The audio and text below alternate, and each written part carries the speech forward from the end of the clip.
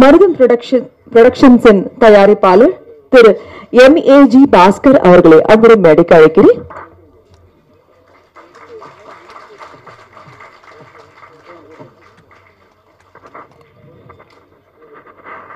திருமதி ராணி Henry Samuel மற்றும் திரு Henry Samuel அவர்களை அன்புடன் மேடைக்கு அழைக்கிறேன்.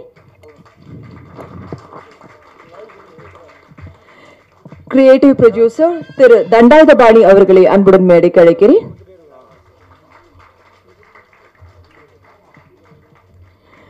இயக்குனர் திரு தினேஷ் கலைசெல்வன் அவர்களை அன்புடன் மேடைக்கு அழைக்கிறேன்.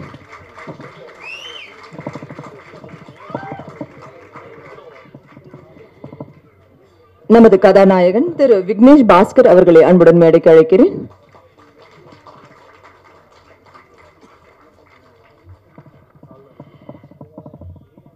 இந்த 5 பேரும் இன்னைக்கு நம்முடைய அழைப்பை ஏற்று இங்கு வருகை தந்திருக்கும் நமது முக்கிய பிரமுகர்களுக்கு மரியாதை செய்வார்கள். முதலாவதாக தயாரிப்பாளரும் தமிழ் திரைப்பட விநியோகஸ்தர்கள் சங்க தலைவருமான திரு கே ராஜன் அவர்களை அன்புடன் மேடைக்கு அழைக்கிறேன். பெரிய கரகோஷம் கொடுக்கலாம். அவர் வந்ததே நம்ம நிகழ்ச்சிக்கு ஒரு பெரிய சிறப்பு. ராஜன் ஐயா அவர்களுக்கு நமது ஒட்டுமொத்த திரைப்பட குழுவும் மரியாதை செய்கிறார்கள்.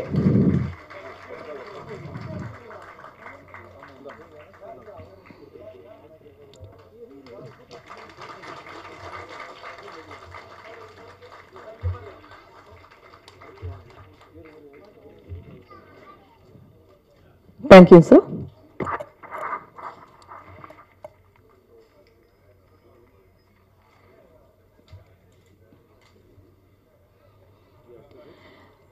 Tamil Digital Producers Welfare Association in President Thiru Kalaipuli G Sekaran அவர்களை அன்புடன் மேடைக்கு அழைக்கிறேன்.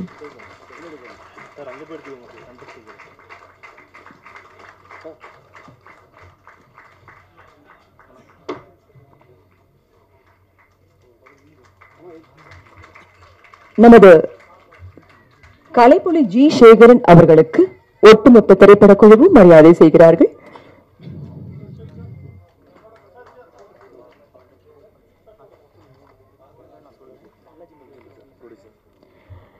தயாரிப்பாளரும் தமிழ் பிலிம் ப்ரொடியூசர் கவுன்சிலின் இசி மெம்பருமான திரு விஜயமுரளி அவர்களை அன்புடன் மேடைக்கு அழைக்கிறோம்.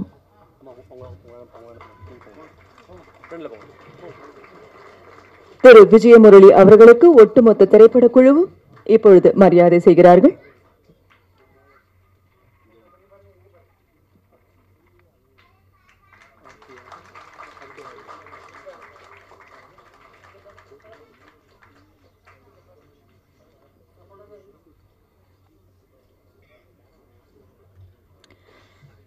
UK நியாந்த் மீடியாவின் டைரக்டர் திரு ஆனந்த் பொன்னுசாமி அவர்களை அன்புடன் மேடைக்கு அழைக்கிறோம்.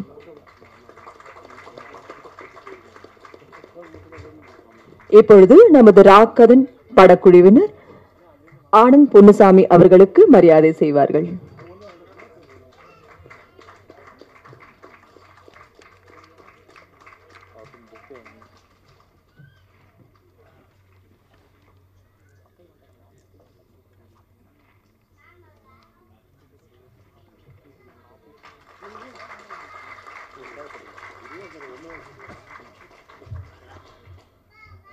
Actor and Rubaru Mr. India 2021 திரு கோபிநாத் ரவி அவர்களை அன்புடன் மேடைக்கு அழைக்கிறோம்.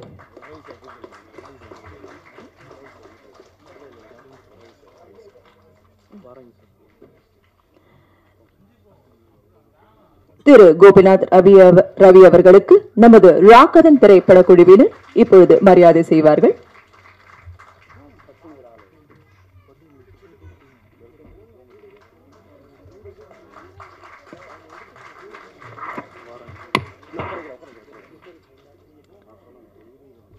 இந்தியன் ரிப்போர்ட்டர் பத்திரிகையின் எடிட்டரும் இந்தியன் மக்கள் மன்றத்தின் ஃபவுண்டர் அண்ட் பிரசிடென்ட் திரு வாராகி அவர்களை அன்புடன் மேடைக்கு அழைக்கிறோம். திரு பாராகி அவர்களுக்கு நமது ராக்கடன் திரைப்பட குழுவினர் மரியாதை செய்கிறார்கள்.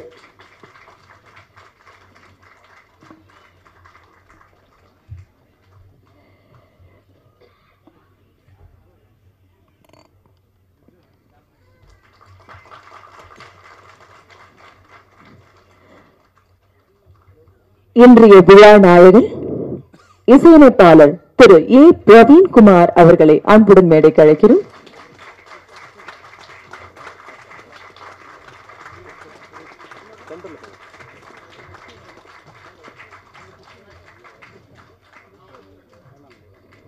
ஒளிப்பதிவாளர் திரு மனாஸ் பாபு அவர்களை அன்புடன் மேடைக்கு அழைக்கிறோம்.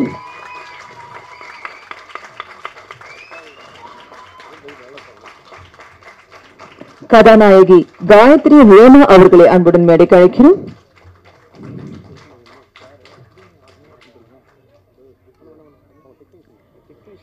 ஆக்ட்ரஸ் சஞ்சனா சிங் அவர்களை அன்புடன் மேடைக்கு அழைக்கிறோம். ஆக்ட்ரஸ் சுபாங்கி ஜா அவர்களை அன்புடன் மேடைக்கு அழைக்கிறோம்.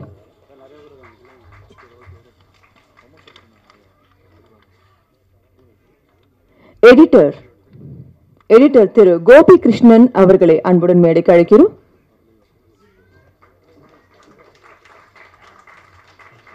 அசோசியேட் ப்ரொடியூசர் டென்சி கார்த்திக் ஹரி விக்னேஷ் அவர்களையும் மேடைக்கு அழைக்கிறோம். Executive producer Teja K Udayasankar அவர்களை அன்புடன் மேடைக்கு அழைக்கிறோம்.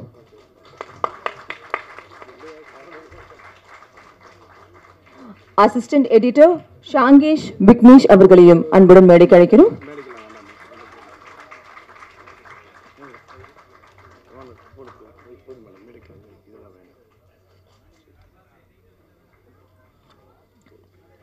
இப்பொழுது நிகழ்ச்சி நமது இயக்குனரின் வரவேற்புரையுடன் இனிதி ஆரம்பமாகிறது.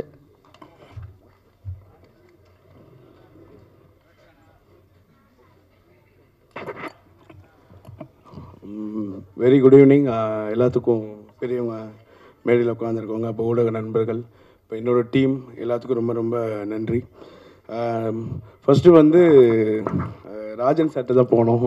போயிட்டு சார் இது மாதிரி நாங்கள் காலேஜ் டீம்ஸ்லாம் சேர்ந்து பண்ணியிருக்கோம், கொஞ்சம் எங்கள் ஆடியன்ஸுக்கு வரணும், கொஞ்சம் நீங்கள் பேசி கொடுக்கணுன்னா. அப்புறம் பார்த்துட்டு ஒரு 5 செகண்ட் ட்ரைலர் போட்டு காட்டினோடனே சரிப்பா நான் கண்டிப்பாக வரேன், நான் பண்ணி தரேன் அப்படின்னு சொல்லிட்டு கொஞ்சம் நிறைய ஐடியாஸ்லாம் கொடுத்தாங்க.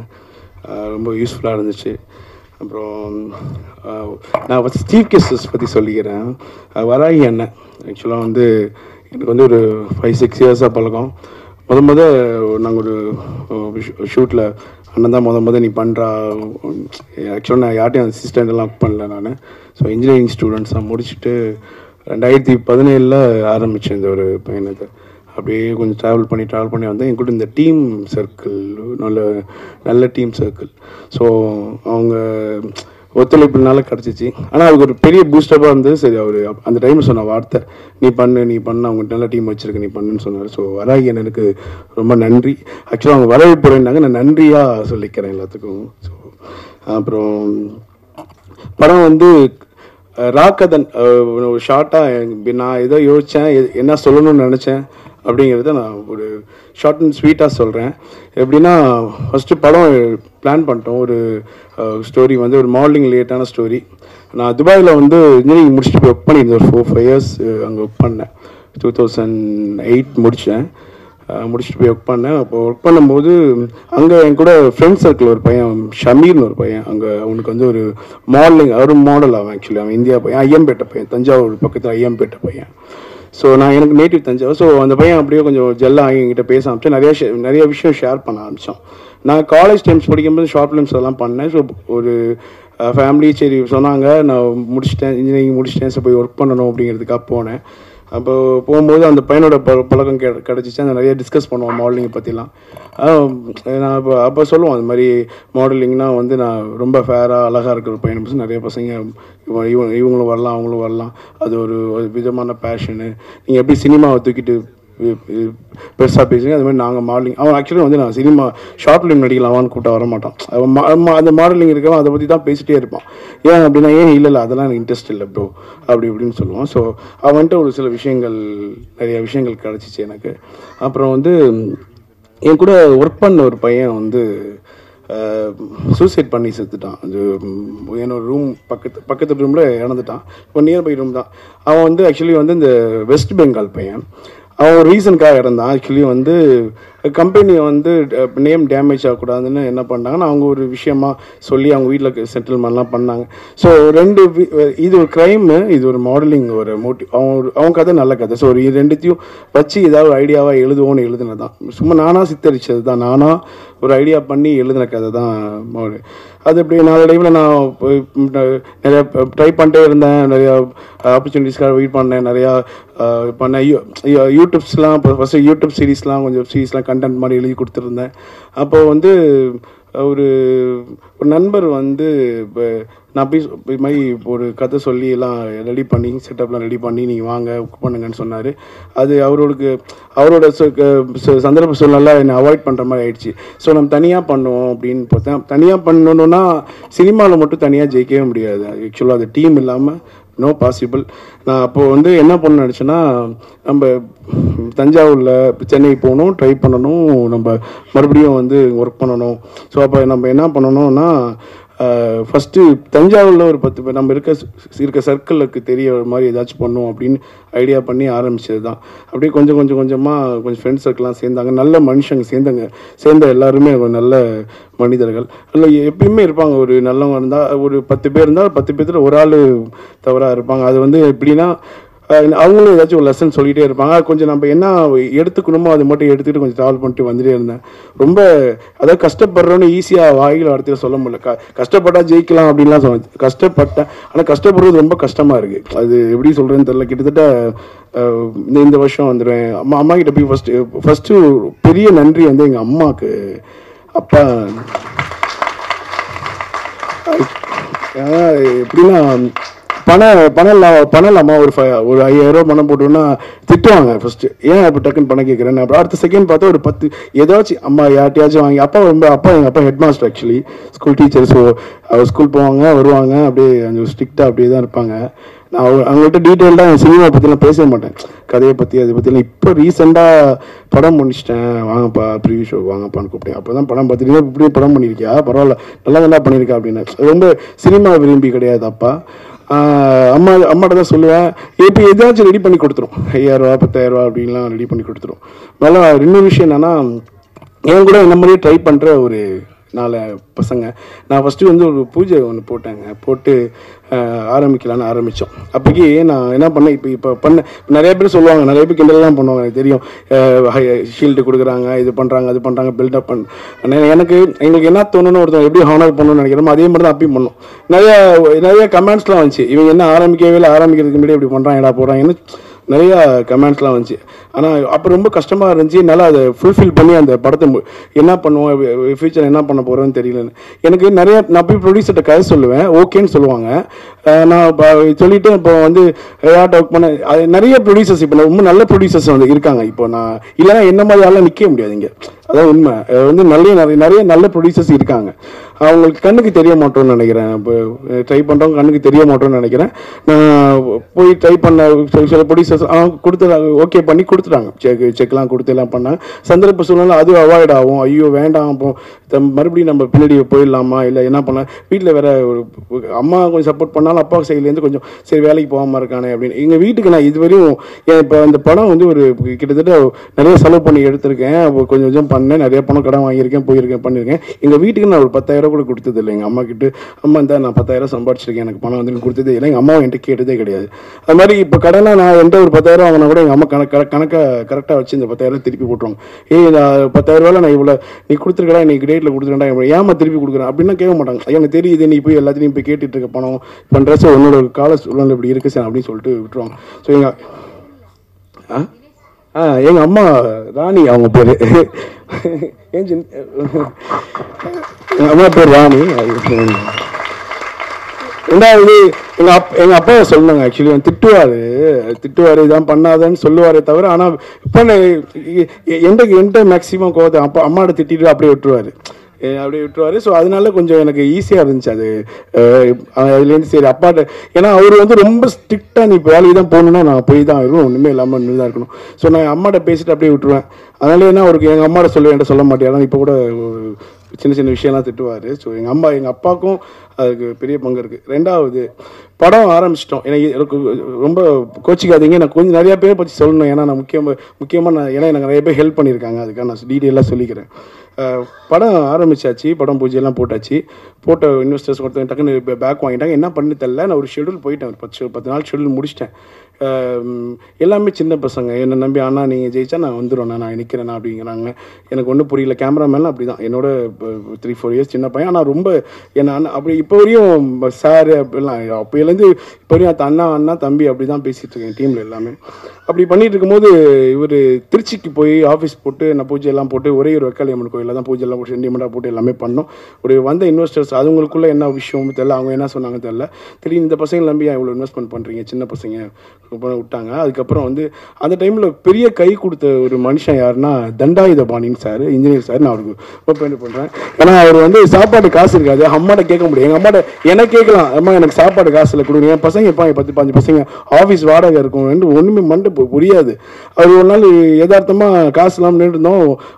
என்ன ஏன் ரொம்ப நிற்கிறீங்க திருச்சி இதுக்கிட்ட கேட்டார், லா சினிமாஸ் கிட்ட கேட்டார், எல்ஏ சினிமா கிட்ட கேட்டுட்டு இது மாதிரி ஆனால் சார் இது மாதிரி பண்ண சார்னாரு. சும்மா யதார்த்தமாக இன்னொரு நண்பர் மூலியமாக பழக்கமோ தெரியும் என்ன நினச்சான்னு தெரியல. ஒரு நாள் உனக்கு என்ன ஹெல்ப் வேணும், நான் உனக்கு பண்ணுறேன், நீ ஏன் கவலைப்படுற தம்பி அப்படின்னு சொல்லி ரொம்ப ஃபஸ்ட்டு இனிஷியல் அவர் தான் எனக்கு ஃபஸ்ட்டு கொடுத்தேன். எனக்கு ஃபஸ்ட்டு முதல் எங்கள் கையில் நான் வாங்கின 1000 ரூபா அவர்கிட்ட தான் வாங்கினேன் நான். அதனால் அது ரொம்ப அப்புறம் கொஞ்சம் அப்படியே எல்லாம் ஆரம்பிச்சிட்டோம். நான் ஒரு பிளானில் போயிட்டு இருந்தோம்.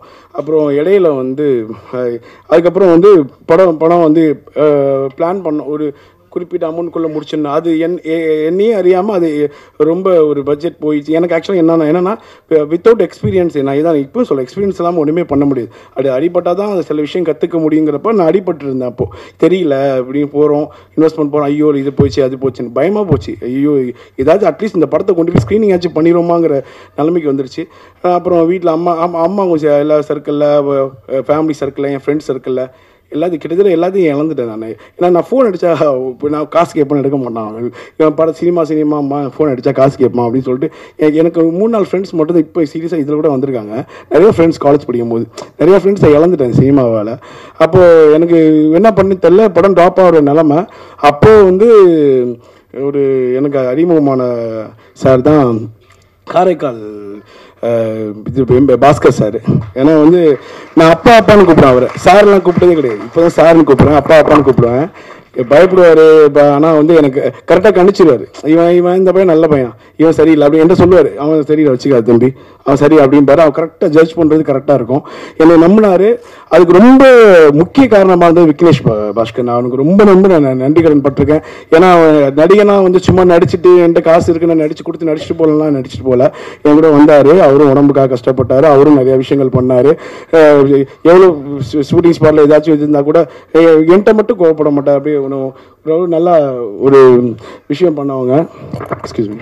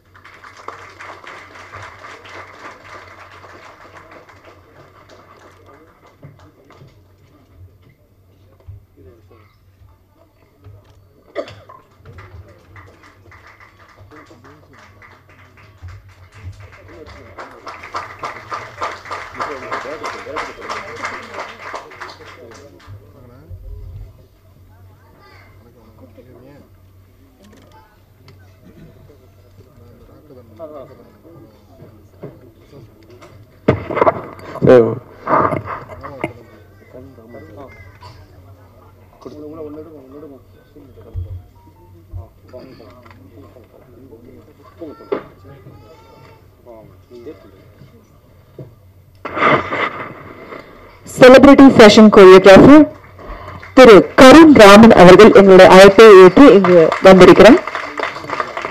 நமது ராக்கடன் திரைப்பட குழுவினர் அவருக்கு மரியாதை செய்கிறார்கள்.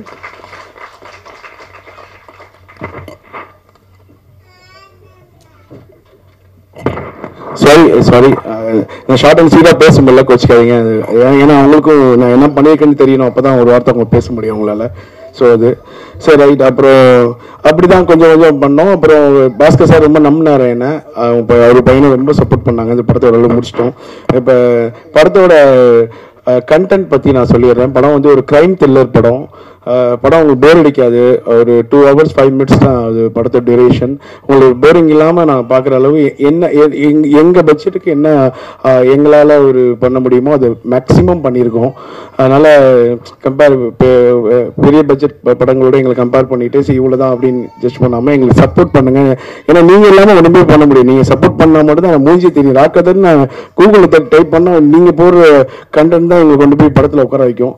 ரொம்ப கஷ்டப்பட்டு ஒரு 150 தியேட்டர்ஸ் பண்ணலாம் அப்படின்னு ரொம்ப கஷ்டப்பட்டு உருவாக்கியிருக்கோம்.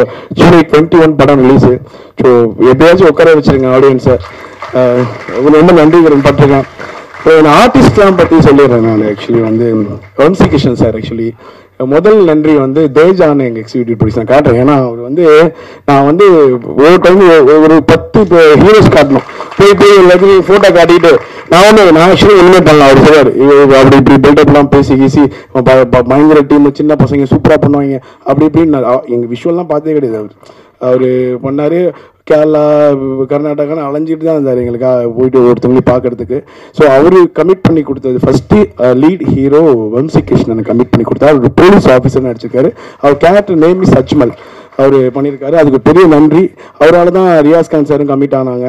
அப்புறம் நூறு சார் எல்லாமே கமர்ஷியல் ஆர்டிஸ்ட் கமிட் பண்ணி கொடுத்து ஒரு பெரிய பங்கு அவருக்கு இருக்குது.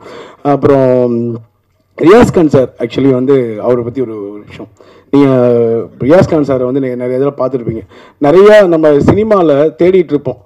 ஒரு நல்ல ஆர்டிஸ்ட் இல்லை, ஆனால் நம்மளுக்கு வந்து இன்னும் நம்மளுக்கு அவருக்கு ஒரு பெரிய ஒரு இது கிடைக்கல. இன்னைக்கு சொல்கிறேன் நான் என் ராக்கதன் படம் யாருக்காக பார்க்குறீங்களோ இல்லையோ அவருக்காக பார்க்கணும். அவர் நடிப்பு அப்படி இருக்கும். நன்றி. நான் தேட்டரில் நான் படம் ஒரு எடிட் பண்ணும்போது ஒரு 200-300 தடவை பார்த்து மண்டை ஃபுல்லாக அந்த படம் ஓடிக்கிட்டு இருக்கு. என்னால் அது விஷுவலேஷனாக போய் பார்க்கவே முடியல.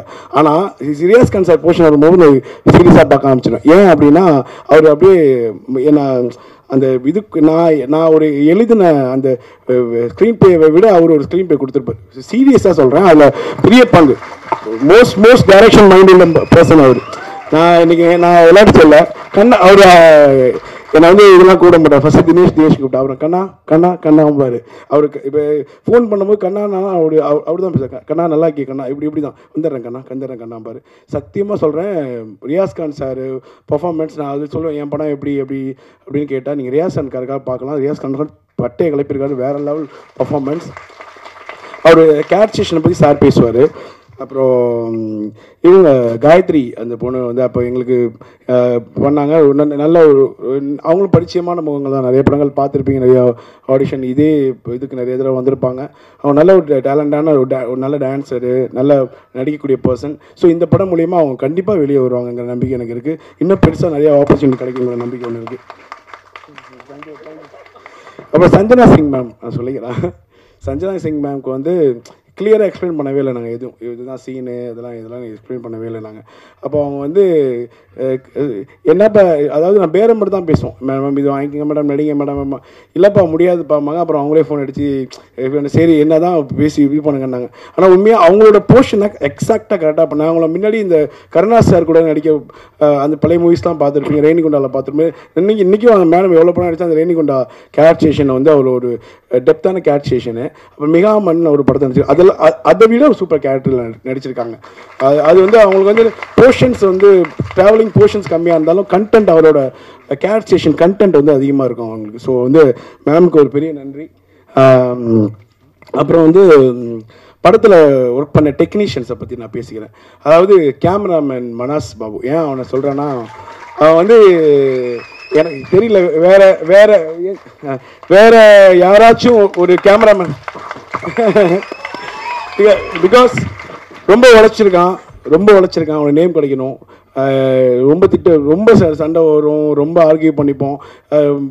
மிட் நைட் தண்ணி எப்படி சொல்கிறதுன்னு தெரியல, 4 மணி 5 மணிக்கு தான் தூங்குவாங்க. திடீர்னு பார்த்தா 7-8 மணிக்கெலாம் எஞ்சி வந்துடுவான்.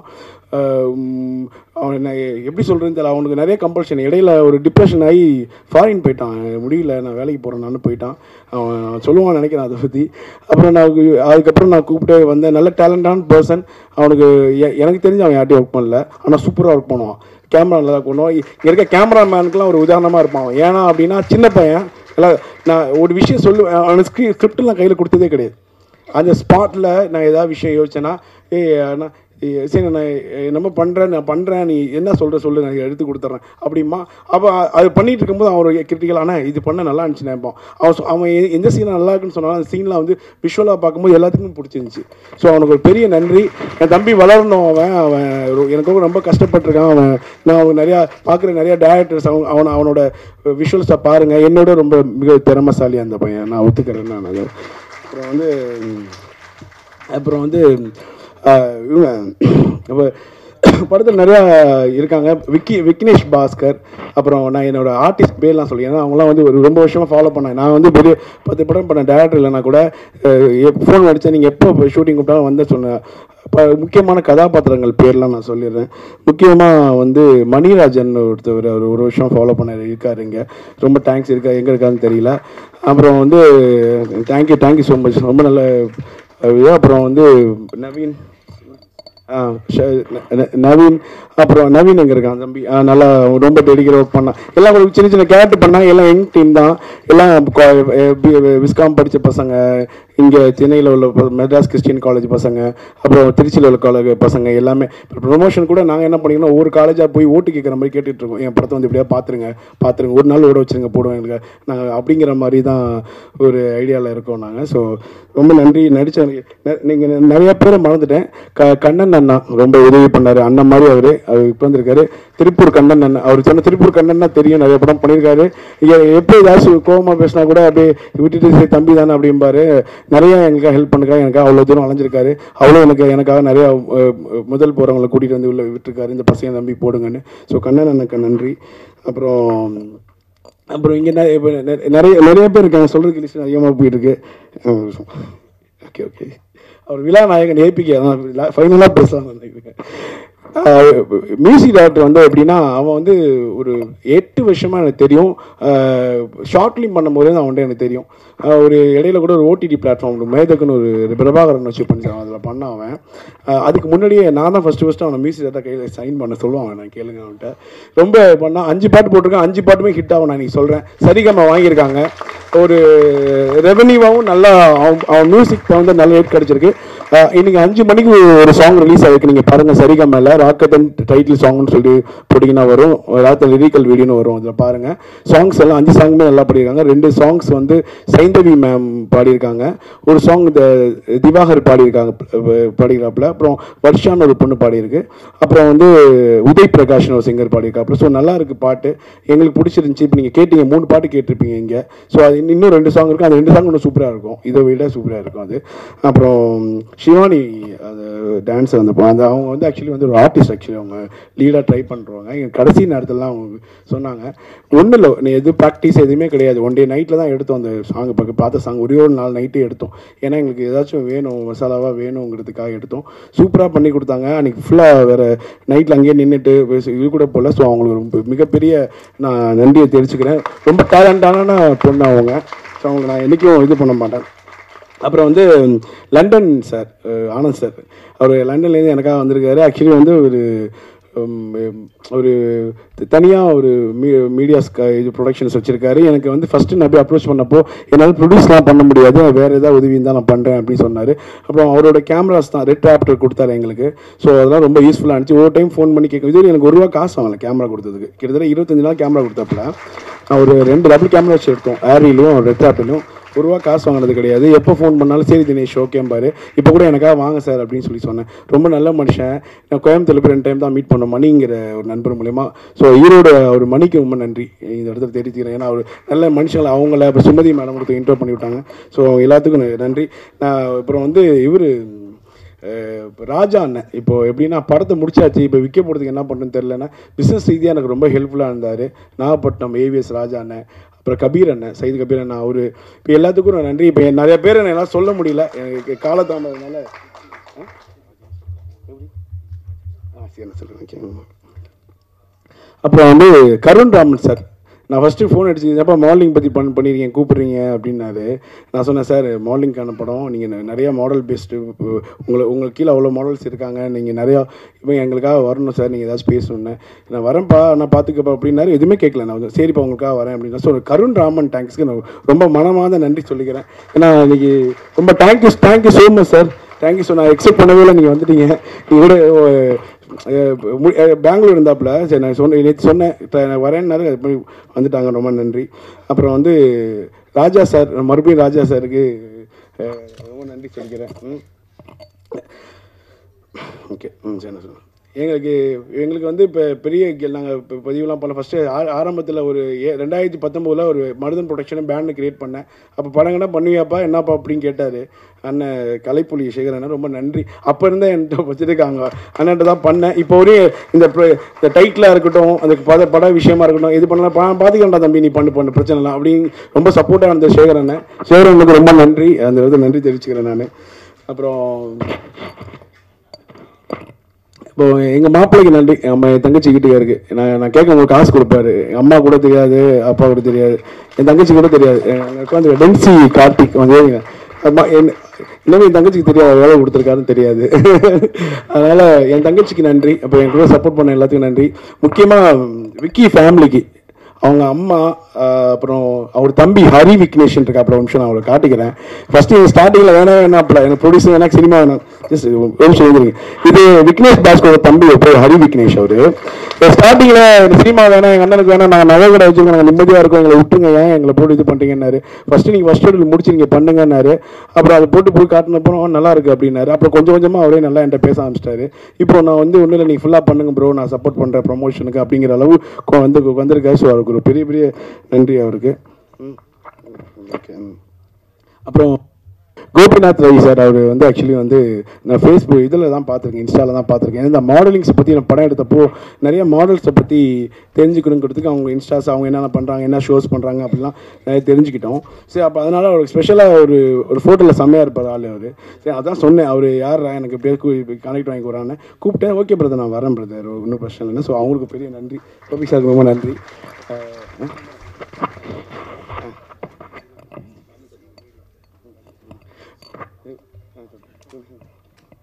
Okay thank you so much. நீங்கள் எனக்கு இப்போ கால அவகாசம் கொடுக்கல, அவங்க அதெல்லாம் பேசுன்னு கிளம்பிடாங்கிறாங்க. ஸோ நான் எல்லாத்துக்கும் நன்றி சொன்னதுக்கு என்னன்னா, அந்த படத்தை முடிச்சதுக்கு, படத்தை ஸ்க்ரீன் வரைக்கும் கொண்டு வந்ததுக்கு, ஜெயிக்க வைக்கிறது உங்கள் கடமை தான். நீங்கள் என்ன வேணாலும் எனக்காக இது பண்ணுங்க. ஆனால் தயவு செஞ்சு சொல்ல வரேன், ரொம்ப நான் ஒரு கடைசியாக ஒன்று பண்ணிக்கிறேன். சாரி எல்லாத்துக்கும், சாரி சீஃப் கெஸ்ட்டுக்கு சாரி, எல்லாத்துக்கும் சாரி. நான் இப்போ அவங்க இல்லைன்னா நான் இல்லை ஒரு 10 பேர் மட்டும் நான் கூப்பிட்டு காட்டுறேன். ஏடி நான் பூஜை போடுறப்ப கூப்பிட்டேன், படம் முடிச்சுட்டு மறுபடியும் அவங்களை ஏற்றுவேன். ஒருத்தர் பிரகதீஷ் என்னோட அசோசியேட். அப்புறம் ரொம்ப கஷ்டப்படுற பையன், நல்ல டேலண்டான பையன் பாபு கிறிஸ்டியன். அவன் படத்தில் 2 பாட்டு எழுதியிருக்கான், என் கூடவே இருக்கான் அவன் கிட்டத்தட்ட முடிச்சுடுறேன். அப்புறம் பவித்ரன் ஜாக், அவன் ஒரு இவன் செருப்பு தேஞ்சு பிடிச்சா, அவன் அந்தளவு ஓடி இருக்கான் எனக்காக.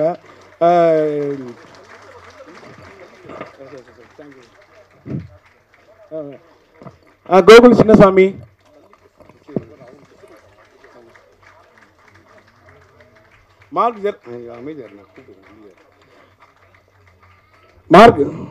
Mark Gerald, Leo, Robert Leo, Karthi, Harikrishnan, Sathya, Naveen, கிங்க. என் கூட காலேஜ் மட்டு இப்போ மார்க்கெட்டிங் வேலை பார்த்துட்டு இருக்கான். சும்மா சம்மந்தமே இல்லாமல் சினிமாவில் நான் வரேன்னு சொல்லிட்டு ரொம்ப திட்டம் வாங்கிட்டு இருக்கான் அவன். முருகா என் ஃப்ரெண்டு, என் க்ளோஸ் ஃப்ரெண்டு அவன். எதாக இருந்தாலும் அவன்கிட்ட ஷேர் பண்ணுவேன். என் முருகா அப்புறம் இவங்கெல்லாம் இல்லைன்னா இல்லை எல்லாத்துக்கும் ஒரு அப்பா மாதிரி இருந்தது இவர் தான். எங்கள் ஆஃபீஸ் மேனேஜரு ரொம்ப தங்கமான மனுஷன், ஜோசியர். இவர் தான் சொல்லுவார், ராகு காலம் மாதிரி இப்போ ஆரம்பிக்காத படத்தை அதெல்லாம் சொல்கிறதுலாம் நடக்கும். அப்படியே எங்கள் வீட்டில் கூட சொல்லுவாங்க, அவர்லாம் கேட்காதடான, ஆனால் உண்மையாக சொல்கிறது நடக்கும். ஸோ எல்லாத்துக்கும் ரொம்ப நன்றி. ஹரி என் தம்பி, ஹரி அவன் என்னோட சித்தி பையன். வெளிநாடு போகிறேன்னு சொல்லிட்டு வந்தான், அப்படியே என் கூட இருந்தான், ரொம்ப உழைச்சிருக்கான். ஸோ என் டீம் எல்லாத்துக்கும் நன்றி. வீரமணி மற்ற என் கூட நடிச்ச ஆர்டிஸ்ட் எல்லாத்துக்கும் நன்றி நன்றி நன்றி. எனக்காக இவ்வளோ நேரம் ஒதுக்குனதுக்கு கூட நம்மளுக்கு நன்றி. எங்கள் சீஃப் கெஸ்ட்டுக்கு நன்றி. ரொம்ப thank you so much for your opportunity. Thank you so much. Thank you so much. தன்னுடைய அசிஸ்டன்ட்ஸ், தன்னுடைய டீம், இப்படி எல்லாரையும் கூப்பிடணும், பாராட்டணும் அப்படிங்கிற நல்ல உள்ளம் உங்களுக்கு இருக்குது சார். கண்டிப்பாக அவங்களுக்கு சக்ஸஸ் உங்களை தேடி வரும். இப்பொழுது நம்முடைய அழைப்பை ஏற்று இங்கு வந்து இந்த நிகழ்ச்சியை களை காட்ட வச்சிருக்காரு நம்முடைய தயாரிப்பாளரும் தமிழ் திரைப்பட விநியோகஸ்தர்கள் சங்க தலைவருமான ஐயா திரு ராஜன் அவர்களை அன்புடன் பேச அழைக்கிறேன். ஐயா கே ராஜன் அவர்களை அன்புடன் பேச அழைக்கிறேன்.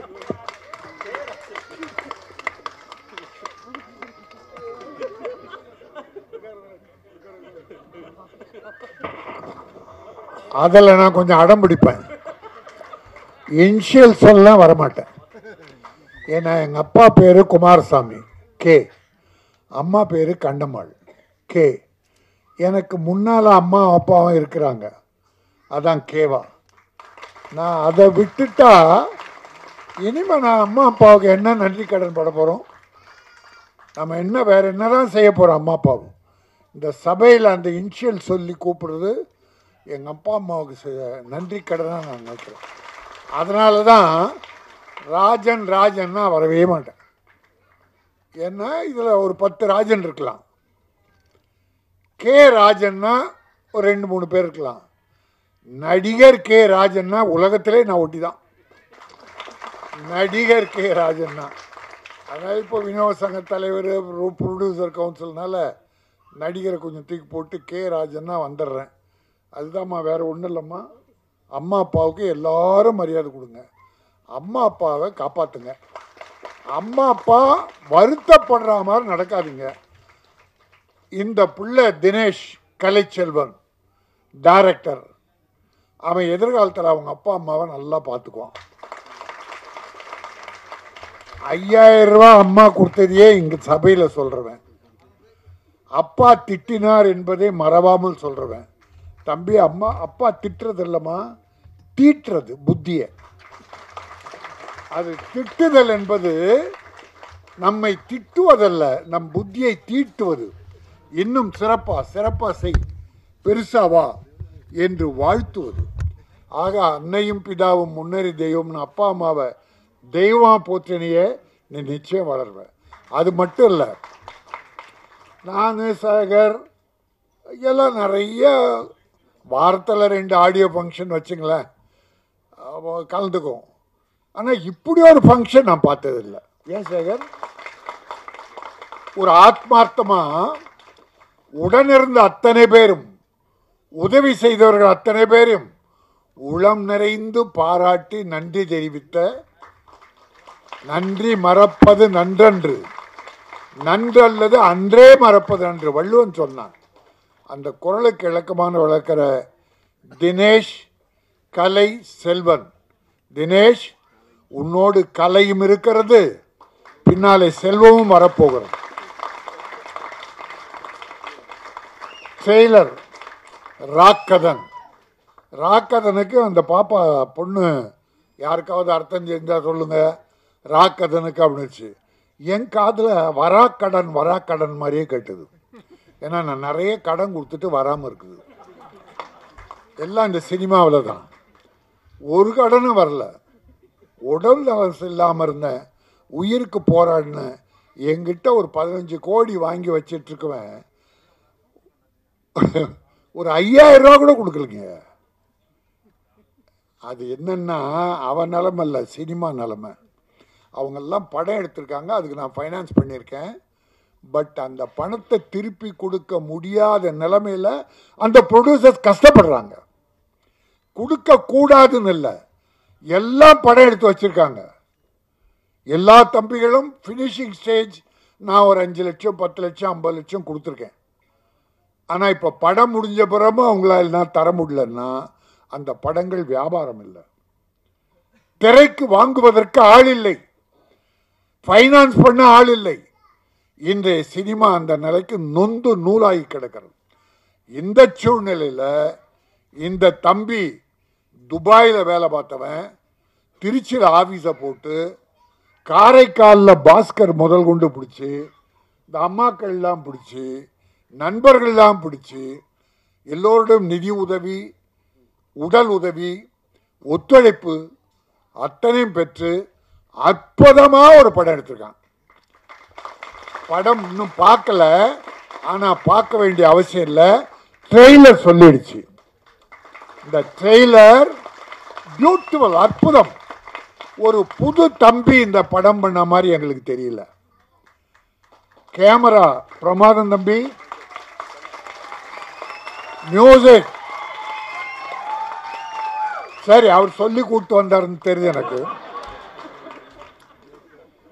இசை இன்பமாக இருந்தது, நெஞ்சை நெருடியது, பிரமாதம். அந்த தம்பி எதிர்காலம் இருக்கிறது. இசை வல்லுநராக வருவாய்.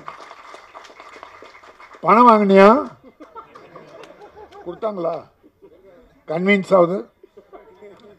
வாங்கலன்னா தப்பு இல்லை, உனக்கு எதிர்காலம் இருக்கிறது, நீ பெரிதாக வருவாய்.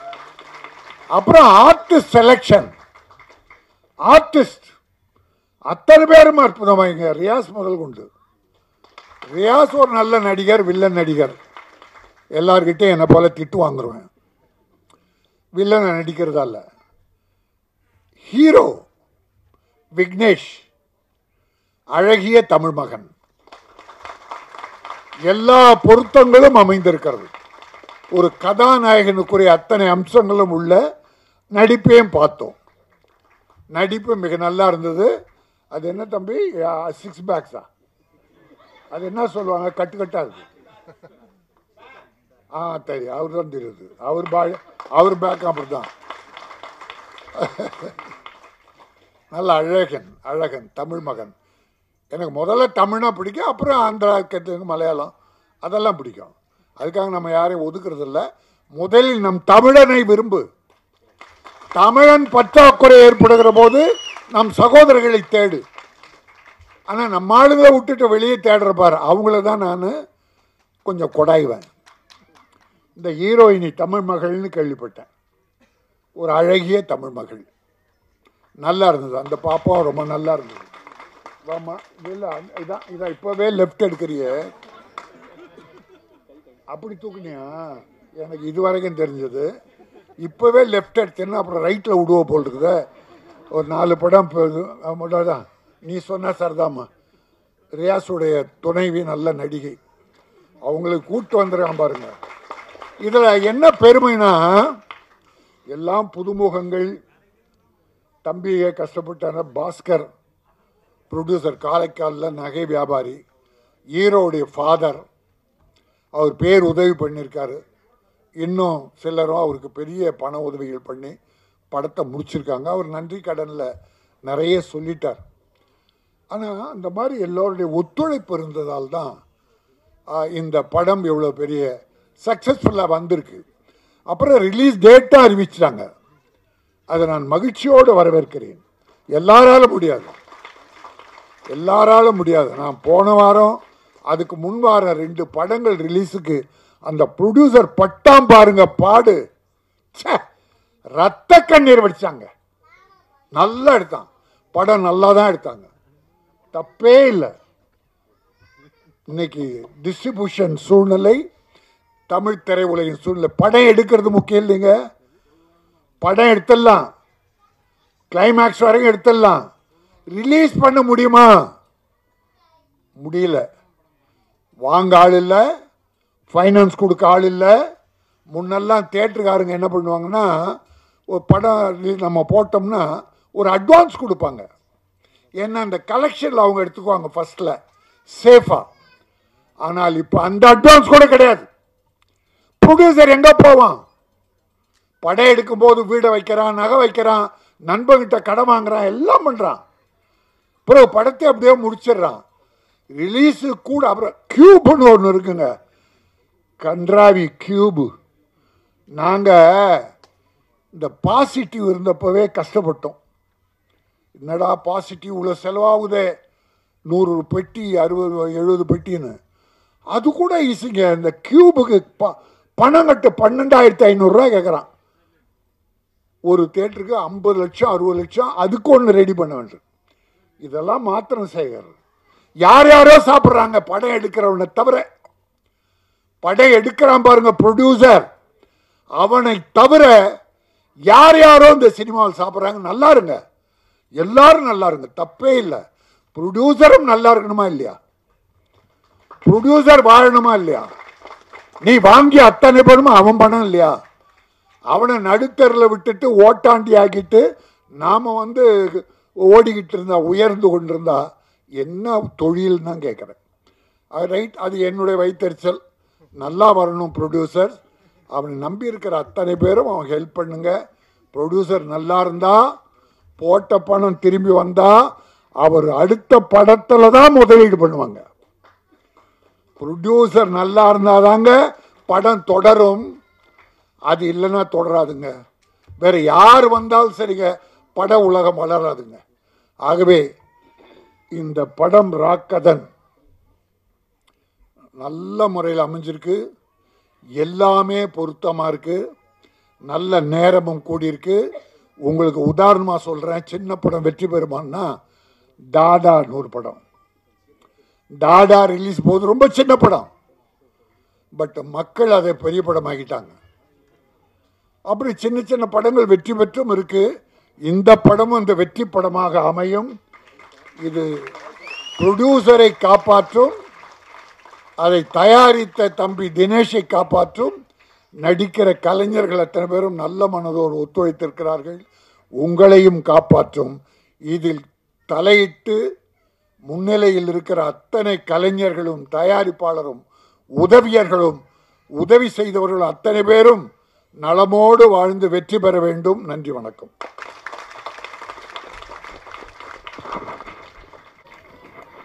இப்பொழுது வாழ்த்துரை வழங்க திரு வராகி அவர்களை அன்புடன் அழைக்கிறேன்.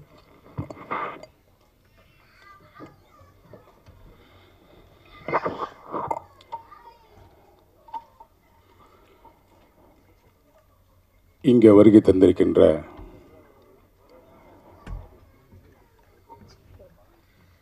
திரைப்படத்தின் தயாரிப்பாளர் சங்கத்தினுடைய கதாநாயகன் அண்ணன் கே ராஜன் அவர்களுக்கு, அண்ணன் கலைப்புலி சேகர் அவர்களே, நடிகர் ராயஸ் அவர்களே, இங்கே வருகை தந்திருக்கின்ற அத்தனை சகோதரர்களுக்கும் என் முதற்கண் நன்றி கலந்த வணக்கத்தை தெரிவித்துக் கொள்கின்றேன். குறிப்பாக ஊடக நண்பர்களுக்கு என்னுடைய வணக்கத்தை தெரிவித்துக் கொண்டு, தம்பி தினேஷ் நான் முதல்ல ஒரு படம் தயாரித்தேன். அந்த படத்தில் ஒரு ஹீரோவும் டைரக்டரும் விட்டு போயிட்டானுங்க. அப்போது தம்பி ஒரு அசிஸ்டன்ட் டைரக்டராக வரான் களத்துக்கு. நான் அவனை கூப்பிட்டு சொன்னேன், தம்பி அந்த கடையினுடைய முழுக்க அவனுக்கு தெரியும் அந்த கதை என்னன்ட்டு. டைரக்டரை காப்பாற்ற போயிட்டு நான் மாட்டிக்கிட்டேன். இப்போ தயாரிப்பு பண்ணி, பரவாயில்ல தம்பி நீங்கள் ஹீரோவாக நடிங்க அப்படின்னு நான் சொன்ன உடனே ரொம்ப யோசிச்சு பார்த்தேன், சரியாக வருமானான்னு கேட்டான். இல்லை தம்பி சரியாக வரும், நீ பண்ணுப்பான்னேன். ஒரு 30 நாள் ஷூட்டிங்கு சேலம் ஏற்காடில் ஷூட்டிங் போயிட்டுருந்து. அப்போ தான் எனக்கு தம்பியுடைய அறிமுகம் கிடச்சிது. அதுக்கப்புறம் அவங்க கூட ட்ராவல் பண்ணும்போது தான் தெரியும். ஏன்னா இப்போ இந்த திரைப்படம் தயாரிச்சிருக்காரு அப்படின்னு இயக்கியிருக்காருன்னும் போது உண்மையாகவே ரொம்ப சந்தோஷமாக இருக்குது. ஏன்னா அண்ணன் கே ராஜன் சொன்ன போல் தயாரிப்பாளர் வாழணும் அப்படின்னு சொல்கிறாரு. இன்றைக்கி இருக்கிற சினிமா தயாரிப்பாளர் வாழ முடியாது. அதுக்கு முக்கிய காரணம் சில இயக்குனர்கள். பிரபலமான இயக்குனர்களுக்கு கூட நான் வாய்ப்பு கொடுத்துருக்கேன் தயாரிப்பில். அதனால் எவ்வளோ பாதிப்பு ஏற்பட்டுருக்கு, கிட்டத்தட்ட ஒரு 5 கோடி ரூபா நான் இழப்பை தான் இருந்துருக்கேன். ஆனால் அந்த இழப்புகளை நேரடியாகவே கூட இருந்து சந்தித்த ஒரு தம்பி தான் தினேஷ். பணம் சம்பாதிச்சிடலாம், நமக்கு ஒன்றும் பிரச்சனையே இல்லை, பணம் வந்துடுது. அந்த உழைப்பு, தயாரிப்பாவுடைய உழைப்பு என்னன்னு கூட இருந்து சந்தித்து பார்த்ததுனால தான் இந்த படத்தை வந்து இவ்வளோ ஒரு கூட்டணியாக சேர்ந்து ஜெயிக்க வச்சுருக்காங்க. இதுதான் மிகப்பெரிய வெற்றிக்கான காரணம். அண்ணன் சொன்ன மாதிரி படம் எடுத்துடலாம், விற்கணும், அந்த வியாபார யுத்தியை வந்து மிகப்பெரிய சரியாக செஞ்சுருக்கான் பாருங்கள். அதுதான் மிகப்பெரிய பாராட்டுக்குரிய விஷயம். படம் ட்ரையல் வந்து ஆஃபீஸில் காமிச்சேன்கிட்ட, தம்பி நான் வந்து அவனோட புது இயக்குனராக மட்டும் நான் இன்றைக்கி பார்த்துருக்கலாம், ஆனால் அவன் நடிக்கும் போதே என்கிட்ட வந்து நான் ஷார்ட் வைக்கும்போது சொல்லுவானே, இந்த மாதிரி ஷார்ட் வச்சா நல்லா இருக்குமாண்ணே, இது சரியாக வருமா பாருங்கண்ணே. அதோட அவங்களுடைய பணிவு மிகப்பெரிய ஒரு இடத்த வந்து மனசு நிறைஞ்ச மாதிரி. அதாவது சில இயக்குநர்கள்லாம் என்ன பண்ணுவோம்னா, நம்ம ஏதாவது சஜஷன் சொன்னோம்னா ஏதாவது ஒரு கதையை சொல்லி இவர் பெரிய பிடுங்கி வந்துட்டார் இவர் சொல்கிறதுக்கு அப்படின்னு சொல்லி சைடில் சொல்லிட்டு போயிடுவான். ஆனால் இவ சொல்லக்கூடிய விதம் வந்து ரொம்ப மனசில் பாதித்த மாதிரி ஒரு விஷயத்த சொல்லுவான். இந்த கார் ஷார்ட்டை இப்படி கொண்டு வந்து வைக்கலாமாண்ணே, ஆனால் இந்த ஹீரோயின் பொண்ணை வந்து இப்படி நடந்து வர சொன்னால் நல்லா இருக்கலாம்ண்ணே, ஆனால் இங்கேருந்து அந்த ஷார்ட்டை மிடில் ஷார்ட் எப்படி வைக்கணும்னு சொல்லுவான், ஒயிடில் எப்படி. அப்போவே ஒரு நடிகனாக இல்லாமல் ஒரு இயக்குனராக அவன் உள்ள மனசுக்குள்ளே அப்படியே வளர்ந்து வந்திருக்கான். உள்ள ஒரு ஆழத்தினுடைய உச்சத்தில் பார்த்துருக்கான். அது மிகப்பெரிய வெற்றி. இந்த திரைப்படம் வந்து ஏதோ சும்மா மேடைக்கு வந்தோம், பேசணும், அவனை வாழ்த்தணும் அப்படின்றதுக்காகலாம் நான் என்றைக்கும் செய்ய போகிறதில்லை. படம் மிகப்பெரிய வெற்றி அடையணும், அது எல்லா உள்ள இறைவனை பிரார்த்திக்கிறோம். இந்த ஊடக நண்பர்கள், குறிப்பாக இந்த படக்குழு வந்து ஒரு அருமையான படக்குழுவாக இருக்குது. அந்த படக்குழுவுக்கு ரொம்ப அந்த ஒரு சினிமாவில் எவ்வளோ கஷ்டம் இருக்குன்னு இருப்போம். இன்றைக்கி ஒரு விஷயத்த நம்ம ஷார்ட் வச்சுருப்போம், அந்த நேரம் பார்த்து தான் ஒருத்தன் காணாமல் போயிடுவான். நடிக்கணும், அது நான் நிறைய அனுபவிச்சிருக்கேன், அதை பார்த்துருக்கேன். ஒரு பெரிய பிரபலமான நடிகர்களே அந்த மாதிரியான வாய்ப்புகள்லாம் நம்ம கொடுத்துட்டு ஒவ்வொரு மணி நேரமும் வீணடிச்சு போகிற நேரத்தில் அந்த வலியோட வேதனையோடைய இந்த வலியை வந்து அவன் ஜெயிக்க வச்சு சந்தோஷப்படுத்தினா தான் இவனோட வளர்ச்சி மிகப்பெரிய, அவன் டீமும் ஜெயிக்கணுன்றது தான் என்னுடைய வாழ்த்துக்கள். நன்றி, வணக்கம்.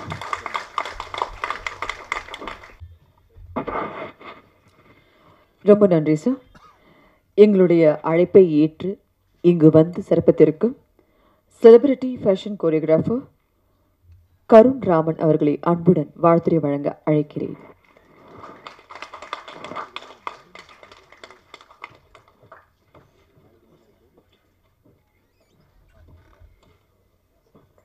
வந்த அனைவருக்கும் வணக்கம். என் பேர் கருண் ராமன். ரொம்ப சந்தோஷமாக இருக்கு நீங்கள் வந்ததுக்காக. ஏன்னு கேட்டிங்கன்னா 20 years இண்டஸ்ட்ரியில் இருந்திருக்கேன். இது வரைக்கும் யாருமே தமிழ் சினிமாவில் ஃபேஷன் வச்சு படம் எடுத்ததே கிடையாது. அதுக்கு ரொம்ப ரொம்ப நன்றி to Dinesh. I'm very happy that he's taken a film like this. And என்ன சந்தோஷமான ஃபேக்டர் கேட்டிங்கன்னா, நான் கொஞ்சம் பயந்துட்டேன் அவர் சொல்லும் போது. ஃபேஷன் இண்டஸ்ட்ரியும் சொன்னார், தப்பாக காமிச்சிங்கன்னா நல்லா காமிச்சிங்கன்னா கேட்டேன் இண்டஸ்ட்ரி பற்றி. இல்லை கருண், ரெண்டு சைடும் காமிச்சிருக்கோம் அப்படின்னாரு. சஞ்சனா கிட்ட உடனே ஃபோன் பண்ணி கேட்டேன் இன்னைக்கு. Sanjana should really come. Is the movie going to be negative or positive about fashion industry கேட்கும்போது இல்லை கருண், it's the truth about fashion industry அப்படின்னாங்க. ஸோ ஃபேஷன் இண்டஸ்ட்ரி ட்ரூத் பற்றி எனக்கு தெரியும், சில பேர் தான் தெரியும். So I'm waiting to watch the film. இன்னொரு ஸ்பெஷல் ஃபேக்டர் பார்த்தீங்கன்னா, Riyaz is a very close friend of mine. I know Riyaz ரொம்ப ஃபார் அ லாங் டைம், ஒரு 15 years plus I know you both. And Riyaz ஒரு கேரக்டர் பார்த்தீங்கன்னா, நான் வந்து அவரு நீங்களே பார்ப்பீங்க. Talk about the character? Do people know about the character? So அது ஒரு சர்ப்ரைஸ் ஃபேக்டர் நான் சொல்ல விரும்பல, இருந்தாலும் எனக்கு ரொம்ப சந்தோஷமாக இருக்குது. It's a very bold character and நீங்களே பார்ப்பீங்க சினிமாவில். And thank you Riyaz for being such a star as always. And mister Dinesh பற்றி சொல்லணும்னா, ஆக்சுவலாக நவீன் தான் சொன்னாப்புல இந்த மாதிரி ஒரு படம் எடுத்திருக்காங்க சினிமா பற்றி. அண்ட் எனக்கு என்ன சந்தோஷமான விஷயம்னா, இந்த கட்டக்காலத்தில் இந்த ஜென்ரேஷனில் ஃபேஷன் வச்சு படம் எடுக்கிறது வந்து சாதாரண விஷயம் கிடையாது. நிறைய பேருக்கு ஃபேஷன்னா என்னன்னு தெரியாது. ஆக்சுவலாக யாருக்கு இங்கே தைரியம் இருக்குது மல்லிப்பூ வெளியே வரதுக்கு? இந்த மாதிரி சொல்லுங்கள் நீங்கள். அந்த கான்ஃபிடன்ஸ் கொடுத்தது என்னோடய ஃபேஷன் தான். அந்த கான்ஃபிடன்ஸ் கொடுத்தது நம்ம தமிழ்நாடு தான், நம்ம ஸ்டேட், நீங்கள் எல்லாம் தான். நிறைய பேர் கேள்வி பண்ணுவாங்க, எல்லாம் எனக்கு பழகி போயிடுச்சு இப்போது. ஏன்னா I am doing what I think is right for my self. And I wish the entire team of the film all the very very best. And I wish the director mister Dinesh all the very best. And அவருக்காக தான் நான் வந்தேன் இன்னைக்கு. நான் வந்து நிறைய audio launch போகிறதே கிடையாது, பிகாஸ் எனக்கும் சினிமா கொஞ்சம் தூரம். இப்போ getting back in cinema after long time. நானே சினிமா தான் வாழ்க்கையை ஸ்டார்ட் பண்ணேன். ரவிக்குமார் சார் தான் லான்ச் பண்ணார் ஒரு 14 years முன்னாடி. அண்ட் சினிமா அப்போலேருந்து இப்போ வந்து பார்த்தீங்கன்னா நிறைய மாறி இருக்கு. And I'm very happy that in 20 years, somebody in Tamil cinema has done a movie with fashion, and I wish him all the very best. Thank you.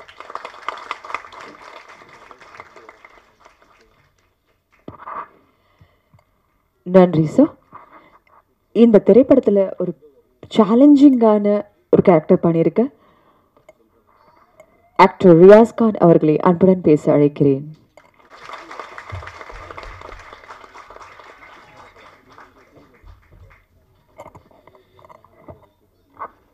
அனைவருக்கும் இனிய மாலை வணக்கம். மேடையில் இருக்கும் எல்லோருக்கும் வணக்கம்.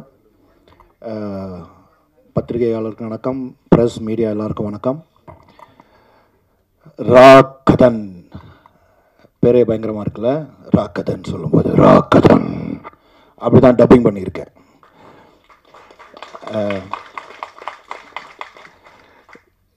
தினேஷ் டைரக்டர் சொன்னார், கண்ணாகண்ணான்னு கூப்பிடுவேன்னு. Dinesh, Manas, the entire team, director team, technicians இல்லாமல் நிறைய மாடல்ஸ் ஒர்க் பண்ணியிருக்காங்க. இவங்க எல்லாருமே நான் தூங்குறது பார்த்ததே கிடையாது.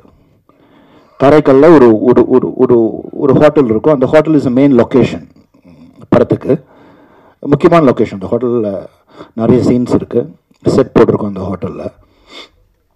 இவங்க எல்லாமே 24/7 வேலை செஞ்சுட்டே இருப்பாங்க. நான் டோரை திறந்து பார்த்தா ஒரு வேலை நடந்துகிட்ருக்கோம். சரி, கொஞ்ச நேரம் தூங்கலான்னு போவேன், ஜிம்முக்கு போயிட்டு வருவேன், அப்பவும் வேலை நடந்துகிட்ருக்கும். 24/7 வேலை நடந்துக்கிட்டே இருக்கும். யாருக்கிட்டையுமே எந்த ஈகோவும் கிடையாது, ஒரு ஈகோவும் கிடையாது.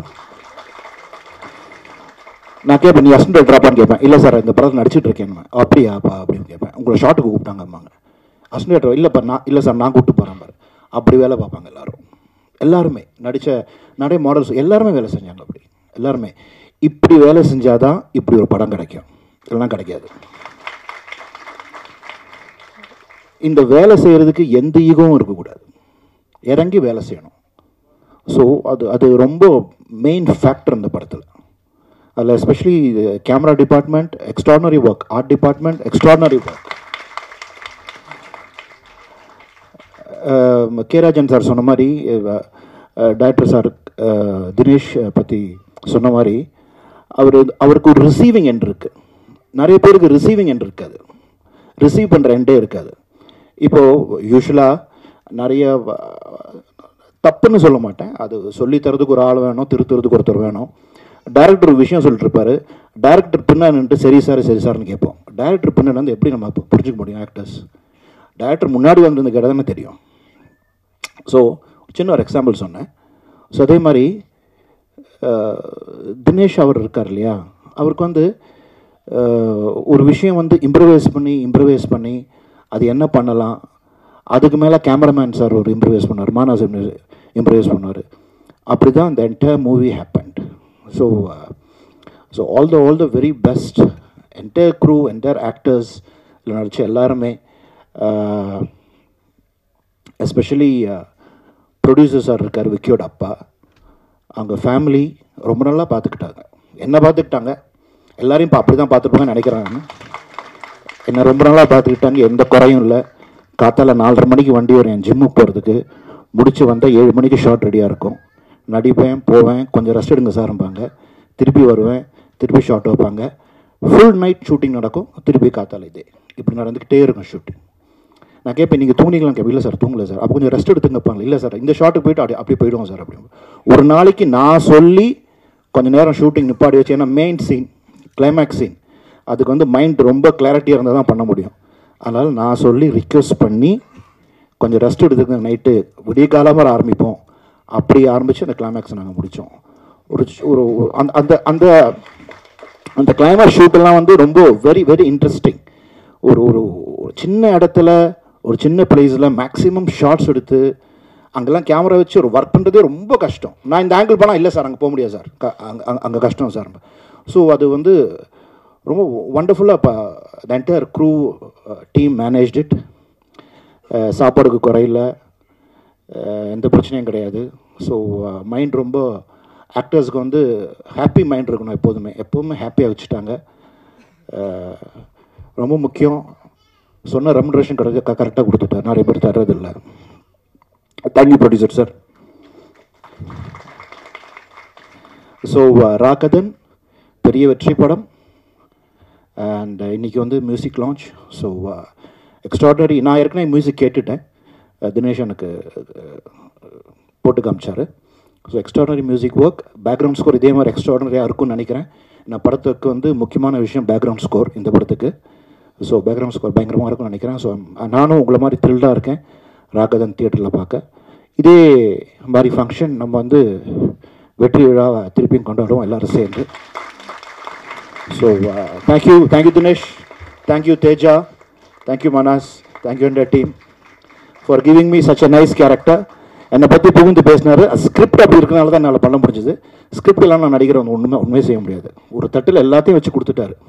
எல்லா அவியல் பொரியல் சிக்கன் கறி எல்லாமே இருந்தது. ஸோ நான் எடுத்து சாப்பிட்டுக்கிட்டேன், அவ்வளோதான். தேங்க்யூ. Thank you so much ரியாஸ்ஜி. இப்பொழுது நமது தயாரிப்பாளரும் Tamil film producer council EC மெம்பருமான திரு VM விஜயமுரளி அவர்களை அன்புடன் வாழ்த்துரை வழங்க அழைக்கிறேன்.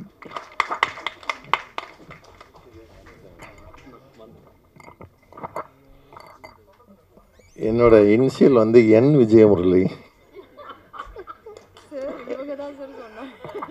கே ராஜன் மாதிரி நானும் சொல்லணும் இல்லையா? பத்திரிகையாளர்களே, தொலைக்காட்சி தோழர்களே, இணையதள நண்பர்களே, புகைப்பட கலைஞர்களே, மேடையில் அமர்ந்துள்ள கலைப்புலி ஜி சேகரன் அவர்களே, கே ராஜன் அவர்களே, இன்று வாழ்த்துறை வழங்கிவிட்டு சென்றுள்ள வாராகி அவர்களே, மற்றும் இந்த படத்தின் கதாநாயகன், கதாநாயகி, இயக்குனர், தயாரிப்பாளர் அனைவருக்கும் எனது வணக்கத்தை தெரிவித்துக் கொள்கிறேன். நம்ம டைரக்டர் பேசும்போது எப்படி இந்த படம் உருவானதுங்கிறத கொஞ்சம் டீட்டெயிலாக சொல்லி கூட இருந்தவங்களையும் எல்லாரையும் அறிமுகப்படுத்தி ஒரு நன்றி கடனை செலுத்தியிருக்கிறாருன்னா நிச்சயமாக இந்த ஃபீல்டில் ஒரு மிகப்பெரிய ஆளாக வருவார் அவர். ஏன்னா இந்த மாதிரி நன்றி மறக்காமல் இருக்கிறவங்க இன்றைக்கி சினிமாவில் வந்து ரொம்ப கம்மி. அதை ராஜன் சாரும் சொன்னார். உங்களுக்கு விசுவாசங்கிறது எப்பயுமே இல்லாமல் போயிடுச்சு. இப்போது அரசியல்லையும் சினிமாவிலையும் பார்த்திங்கன்னா விசுவாசங்கிறது இல்லை. அது இருக்கிறவங்க ஒரு நாள் பெரிய ஆளாக வந்துடுவாங்க. அதுக்கு வந்து நம்ம டைரக்டர் உதாரணம். அதுக்கப்புறம் வந்து தயாரிப்பாளரோட வந்து காரைக்காலில் வந்து நகை வியாபாரினாங்க. இன்னும் நீங்கள் 40 படம் எடுக்கலாம் நீங்கள். ஏன்னா நிறைய இன்வெஸ்ட் பண்ணுவார் அவர். ஏன்னா ஒரு பையனே கதாநாயகனால நீங்கள் தைரியமாக படம் எடுக்கலாம். அதுமாதிரி வியாபார தளங்கள் இன்றைக்கி நிறையா உருவாகி இருக்குது. எப்படின்னா வந்து கரெக்டாக அந்த சார் சொன்ன மாதிரி தயாரிப்பாளர் தவிர அந்த கண்டென்ட்டை எல்லாருமே சம்பாரிச்சிட்ருக்குறாங்க. ஸோ அந்த ஓட்டைகளை அடைச்சி அதெல்லாம் லீகலைஸ் பண்ணிட்டாலே நிறையா வந்து ப்ரொடியூசருக்கு பெனிஃபிட் தான் அது. ஸோ இன்றைக்கி வந்து எல்லாத்துலேயுமே வந்து அதுக்கான வேலைகள்லாம் நடந்துகிட்ருக்கு. கியூபை பற்றிலாம் சார் சொன்னார். 12,500 சொன்னாங்க. அதெல்லாம் உண்மை தான். ஆனால் இப்போ வந்து தயாரிப்பாளர் சங்கம் வந்து கியூபு கூட பேச்சுவார்த்தை நடத்தி 4,500 கொண்டு வந்திருக்காங்க. வித் ஜிஎஸ்டி சேர்த்திங்கன்னா ஒரு 5,000 வரும் அது. ஸோ அது வந்து சிறு முதலீட்டு படங்களுக்காக இப்போ வந்து அது ஏற்பாடு பண்ணியிருக்கிறாங்க. தேட்டரில் இல்லை அது 80 வரைக்கும் 8. அதாவது கவர்மெண்ட் ரூல்ஸ் வந்து மினிமம் 8, மேக்ஸிமம் 24 தேட்டர் ரிலீஸ் பண்ணியிருந்தால் தான் மானியத்துக்கு வந்து அது எலிஜிபிளாக இருக்கும். பட் இது வந்து சிறு முதலீட்டு படங்களுங்கிறது அந்த ஒரு 3 நாள் தான் எப்பயுமே கலெக்ஷன். அதனால் வந்து மேக்ஸிமம் ஒரு 50லேருந்து 80 தேட்டர் வரைக்கும் போடுவாங்க. ஆனால் தயாரிப்பாளர் விரும்பினாலும் தேட்டர் கிடைக்க மாட்டேங்குது இப்போது. ஏன்னா ரொம்ப 80 தேட்டர் 100 தேட்டருங்கிறாங்க. அப்புறம் பார்த்தா 30 தேட்டர் 40 தேட்டர் 25 தேட்டர்லேயே சுருங்கிறது. ஸோ அது வந்து சரியான ஒரு இப்போ என்னென்னா படம் எடுக்கிறதுலாம் ரொம்ப ஈஸி. அந்த படத்தை மார்க்கெட்டிங் பண்ணி தேட்டரில் கொண்டு போய் வைக்கிறது தான் ரொம்ப பெரிய சிரமமாக இருக்குது. அதுக்காக சில டிஸ்ட்ரிபியூஷன் கம்பெனிலாம் இருக்குது. அவங்கக்கிட்ட கொண்டு போய் கொடுத்தா அந்த பிராண்டுக்காக வேண்டி உங்களுக்கு வந்து தேட்டர் நிறைய கிடைக்கும். ஸோ இந்த படத்தை பொறுத்த வரைக்கும் ட்ரெய்லரையும் பார்த்தோம், நம்ம சாங்கையும் பார்த்தோம். இதுக்கு மிகப்பெரிய நிறுவனங்களே போட்டி போகிற அளவுக்கு நல்லா எடுத்துருக்குறீங்க. இதில் என்ன ஒரு ஹைலைட்னால் நீங்கள் யார்கிட்டையும் அசிஸ்டண்ட்டாக இல்லை, நேரடியாக படம் பண்ணியிருக்கீங்க. அதாவது தயாரிப்பு சம்மந்தப்பட்ட ஒரு இதே இல்லாமல் நீங்கள் இந்த அளவுக்கு சிறப்பாக படம் எடுத்துருக்கீங்கன்னா அது மிகப்பெரிய பாராட்டுக்குரியது. அதே மாதிரி இந்த படத்தில் வந்து ஒரு ஹைலைட்டான விஷயத்தை நீங்கள் வந்து உங்களுக்கு தெரிஞ்சு பண்ணியிருக்கீங்களா தெரியாமல் பண்ணியிருக்கீங்களான்னு தெரியல. எப்படி ஒரு ரூபா நோட் ரிசர்வ் பேங்க்கில் வந்து கவர்னர் சிக்னேச்சர் இல்லைன்னா செல்லாதோ அது மாதிரி இதில் ரியாஸ்கான் நீங்கள் போட்டிருக்கீங்க. டெஃபினட்டாக இந்த படம் வந்து ஏன்னா அவர் நடித்த படம்லாம் சென்டிமெண்ட்டாக எப்பயுமே சக்ஸஸாக இருக்குது. ஸோ அந்த ஒரு இதை நீங்கள் பண்ணியிருக்கீங்க. அது உங்களுக்கு ஒன்றே அதிர்ஷ்ட தேவதை துணை இருக்கான்னே சொல்லலாம். நம்ம பொதுவாக வந்து படம் இன்றைக்கி வந்து படம் எடுக்கிறதுக்கு வந்து நிறைய பேர் வர்றாங்க. ஒரு தொழில் வந்து இப்போ நீங்கள் ஒரு ஜெராக்ஸ் கடை வைக்கிறதா இருந்தால் கூட ஒரு அதில் எக்ஸ்பீரியன்ஸ் இருக்கவன் தான் ஜெராக்ஸ் கடை வைப்பான்.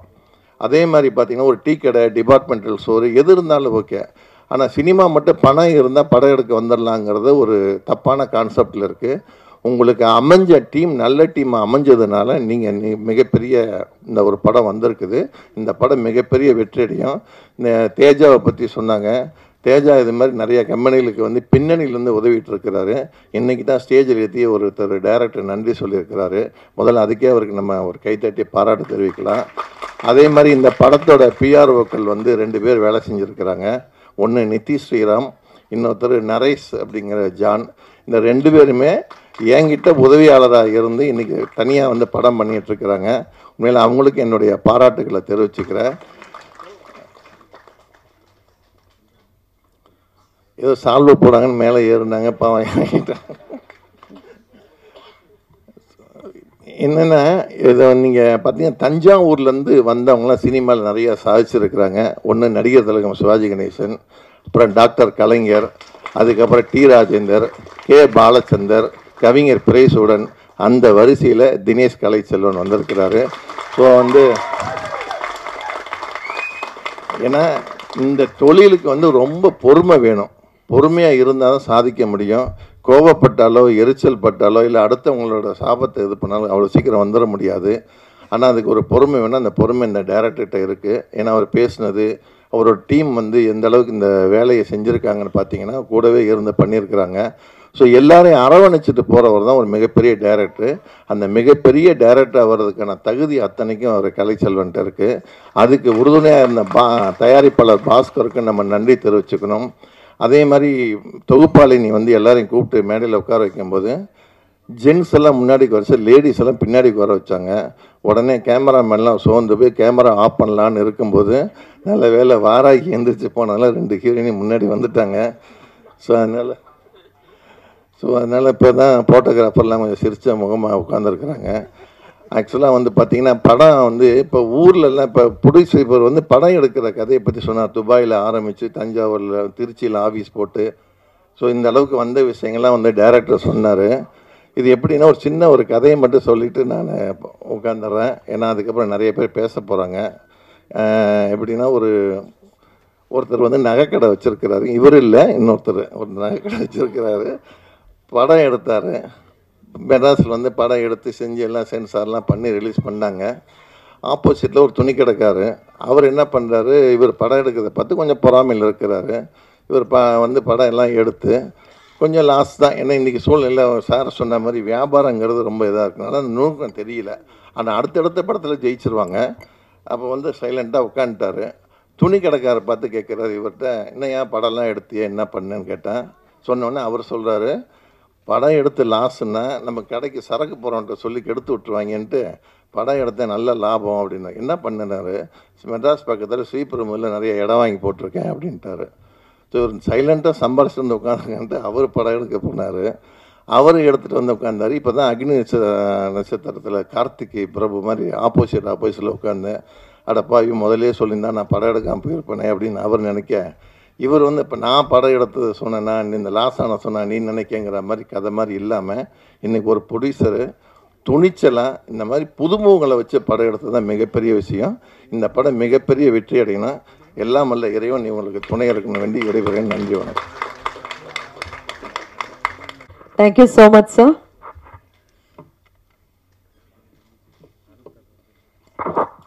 இப்பொழுது ஆக்டர் அண்ட் ருபாரு மிஸ்டர் இந்தியா 2021 திரு கோபிநாத் ரவி அவர்களை பேச அழைக்கிறேன்.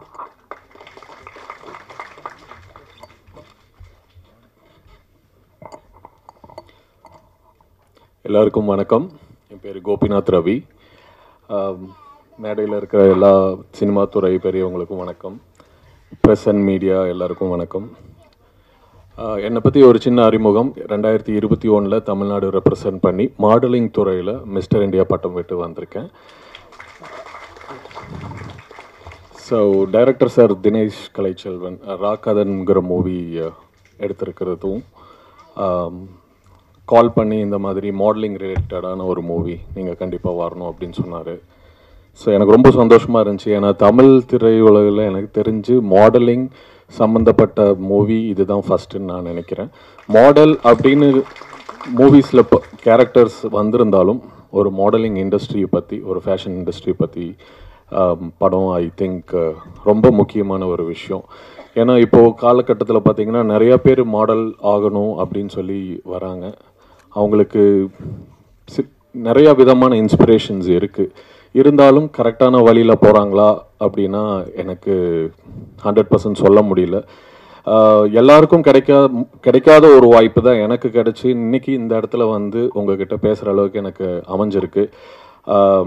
இது வந்து எல்லாருக்கும் இதே மாதிரியான வாய்ப்புகள் கிடைக்கணும் அப்படின்னு நான் நினச்சி நிறைய பேருக்கு நானும் ஒரு இன்ஸ்பைரிங் பர்சனாலிட்டியாக இருந்திருக்கேன். ஆனால் இந்த படம் கண்டிப்பாக நான் ட்ரெய்லரை பார்க்குறப்போ எனக்கு இந்த இண்டஸ்ட்ரியை பற்றி நிறைய பேர், ஏன்னா நிறைய பேர் வந்து மிஸ்டர் இந்தியான்னு சொன்ன உடனே பாடி பில்டிங் மிஸ்டர் இந்தியான்னு நினச்சிக்கோங்க. என்ன அது எப்படி ஒரு ஐஸ்வர்யா ராய் மாதிரி ஆண்களுக்கு நிகரான ஒரு அழகு போட்டி, அந்த போட்டியில் வெற்றி பெற்றிருக்கேங்கிறது நிறைய பேர்த்துக்கு தெரியல. தமிழ்நாட்டில் நான் வின் பண்ணி வந்ததுக்கப்புறம் நிறைய பேருக்கு அது புரிஞ்சுது. ஸோ இந்த மூவி வந்ததுக்கப்புறம் அப்படிப்பட்ட ஒரு விஷயம் மாடலிங்னா என்ன, அதில் என்ன மாதிரியான ப்ராப்ளம்ஸ் இருக்குது, என்ன மாதிரியான சேலஞ்சஸ் இருக்குது அப்படிங்கிறத கண்டிப்பாக மக்களுக்கு எடுத்துகிட்டு போய் சொல்லுங்கிற மெசேஜ் இருக்கும்னு நினைக்கிறேன். அண்ட் டைரக்டர் சார் வந்து ஃபஸ்ட்டு மூவி அப்படின்னு சொல்லி சொன்னார். பட் இது வரைக்கும் ஓகே பண்ணாமல் ஃபஸ்ட்டு ஃபீல்டில் இறங்கி ஒர்க் பண்ணுறது மூவி இண்டஸ்ட்ரியில் கண்டிப்பாக டிஃபிகல்ட்டான விஷயம். அது வந்து தைரியமாக எடுத்து பண்ணியிருக்காரு. இந்த அளவுக்கு கொண்டு வந்து மூவியை வந்து டிஸ்ட்ரிபியூஷன் லெவலில் கொண்டு வந்து இன்றைக்கி ஆடியோ லான்ச் வரைக்கும் வந்திருக்கு. ரொம்ப ரொம்ப சந்தோஷம். இந்த மூவி வந்து ரொம்ப சக்ஸஸ்ஃபுல்லாக வரணும். எல்லா டெக்னீஷியன்ஸுக்கும், எல்லா ஆர்டிஸ்ட் அண்ட் எவ்ரி ஒன்க்கு இந்த சக்ஸஸ்ஃபுல்லான ஒரு விஷயமா அமையணும்னு வாழ்த்திக்கிறேன். Thank you so much. Thank you so much. Tamil Digital Producers Welfare Association President Thiru Kalaipuli G Sekaran sir அவர்களை வாழ்த்துரை வழங்க அன்புடன் அழைக்கிறேன். என் நாடி நரம்புகளில் பின்னி பிணைந்திருக்கிற ரத்த நாளங்களில் குதித்து ஓடுகின்ற குருதி அணுக்களில் குடியிருக்கும் என் தாயே தமிழே, திருவடி வணக்கம். நான் வந்து இப்போ தினேஷ் கலைச்செல்வனுக்கு எங்கள் சங்கத்தின் வழியாக அது சென்சார் பண்ணியிருக்கிறாரு. அதனால் என் சங்கத்தின் சார்பாக இணைச் செயலாளர் தாம்பரம் ரஞ்சித் ஆர் சேகர் ஒரு சாலை அனுப்பார். ஆமாம், ஏன்னா எங்கள் சங்கத்தில் இருந்து சென்சார் ஆனதில் அதுக்கு நாங்கள் மரியாதை கொடுக்கணும்ல.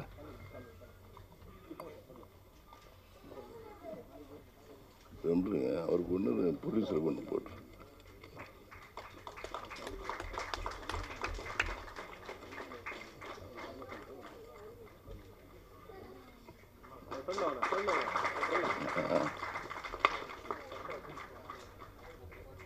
அதே மாதிரி தம்பி தினேஷ் கலைச்செல்வனுக்கு தோள் கொடுத்து தளம் கொடுத்து தாங்கி நின்ற தயாரிப்பாளர் மோகன்ராம் அவர்களுக்கு சார் இணைப்பு.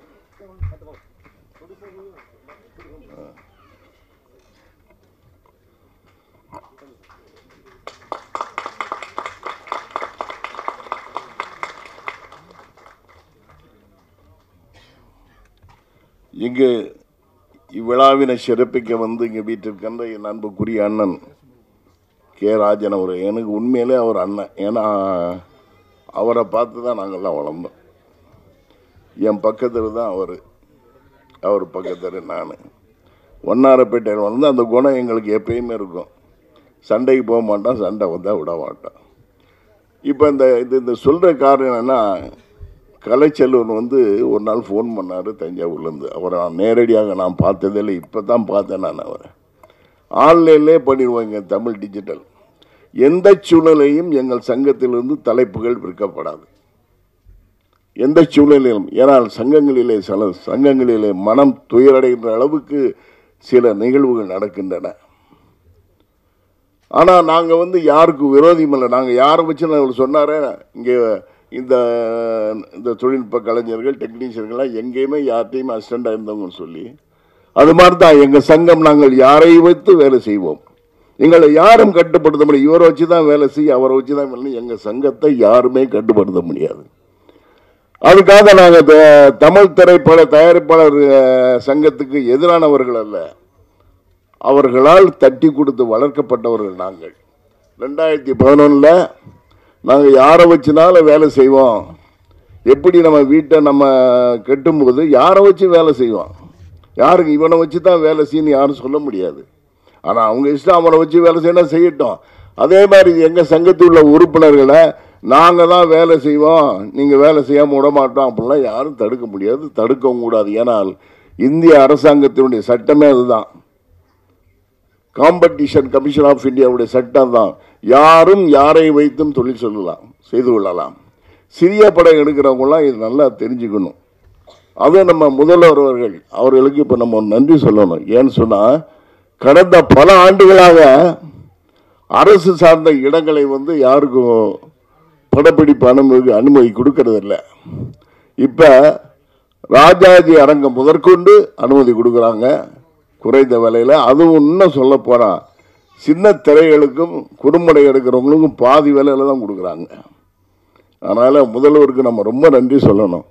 எப்படி கலைஞர் அவர்கள் இந்த கலைத்துறை மேல் பாசமாக இருந்தாரோ அது போல தான் முதல்வர் முத்துவேலர் கருணாநிதி ஸ்டாலின் அவர்களும் நம்ம இதில் பாசமாக இருக்கணும், இல்லை மாற்று கருத்து இல்லை.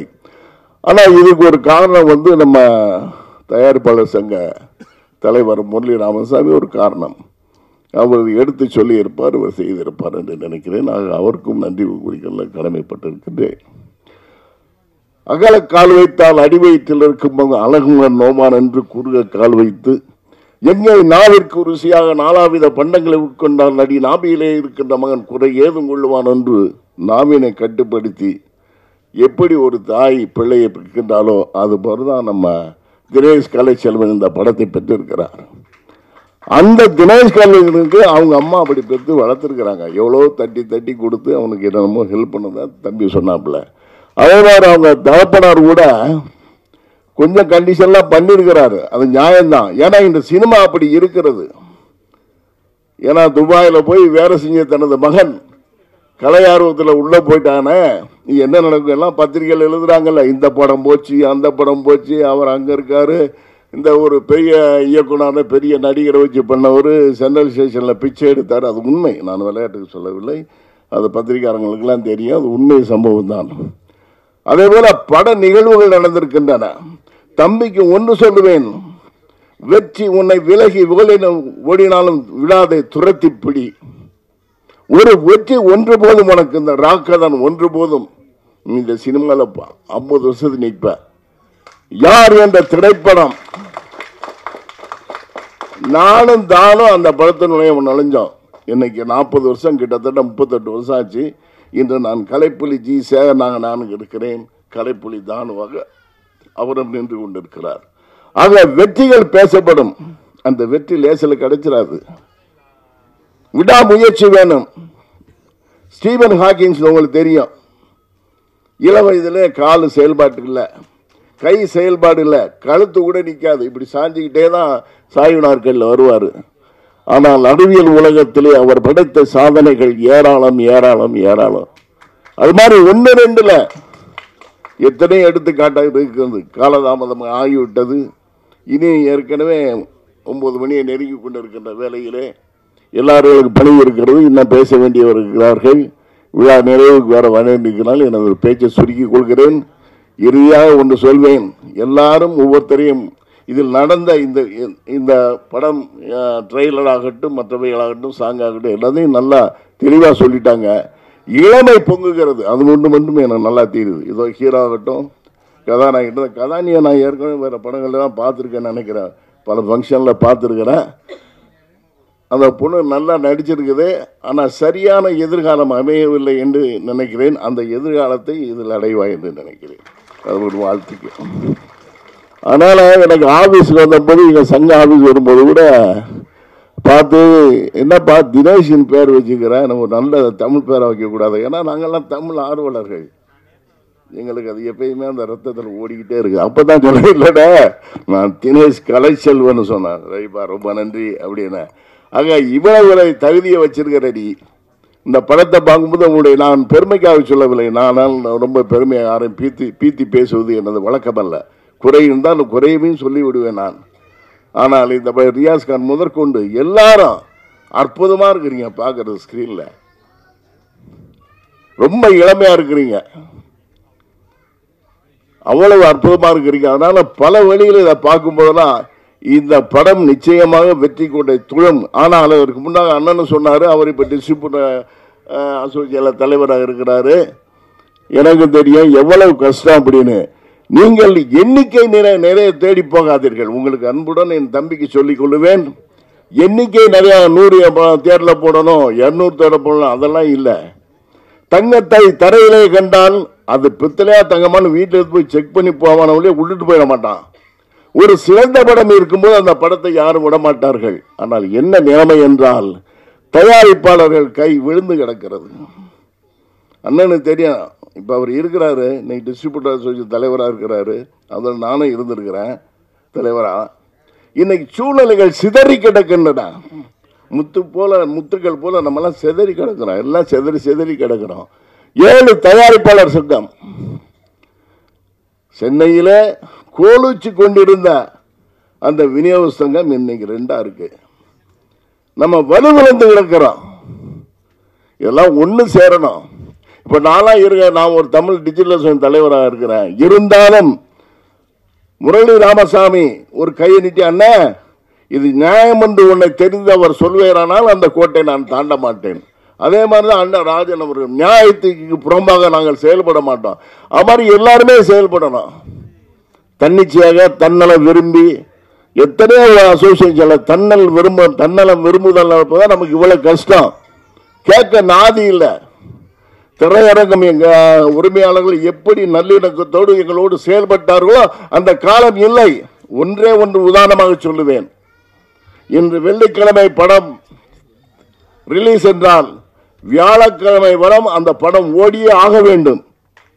அந்த படத்தை நடுவில் எடுத்தீங்கன்னா உங்களுக்கு படம் கிடையாது. அதுல ஒரு லீவு நாள் வந்தால் செவ்வாய்க்கிழமை புதன்கிழமை ஒரு லீவு நாள் வந்து வச்சுங்க, அந்த லீவு நாள் ஓடுகின்ற அந்த படத்துக்கு சொந்தம். அந்த படத்தில் அதை அன்னைக்கு ஃபுல்லாகி 1000 பேர் 500 பேர் உட்காந்து மவுத் டாக் ஆகி படம் பிக்கப் ஆகிடும். நான் உதாரணத்துக்கு ஜமீன் கோட்டைங்கிற படத்தில் நானே நடித்தேன். என்னுடைய 43வது வயசுல ஹீரோவை நடித்தேன். அந்த படம் முதல் நாள் 300 ரூபா நெட்டு மார்னிங் ஷோ, மறுநாள் 900 ரூபா net, திங்கக்கிழமையிலேருந்து Housefull.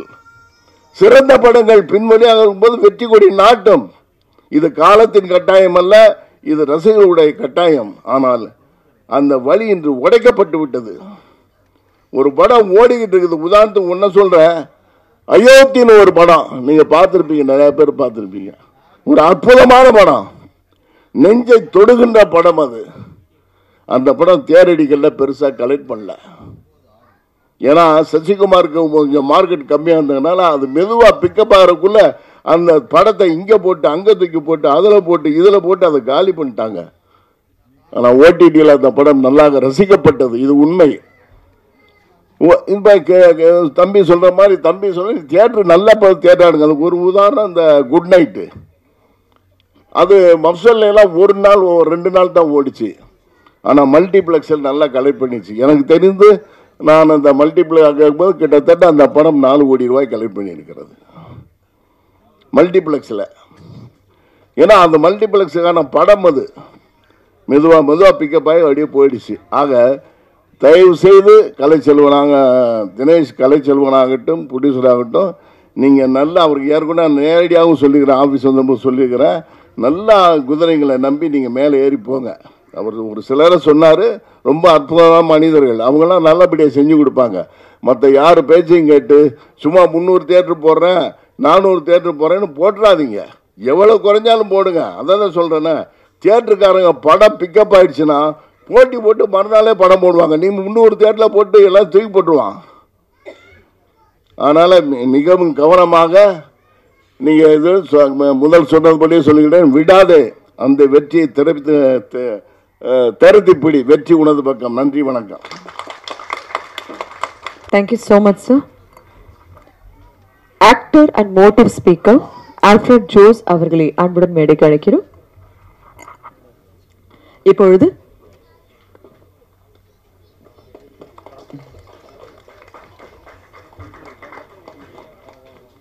Welcome sir.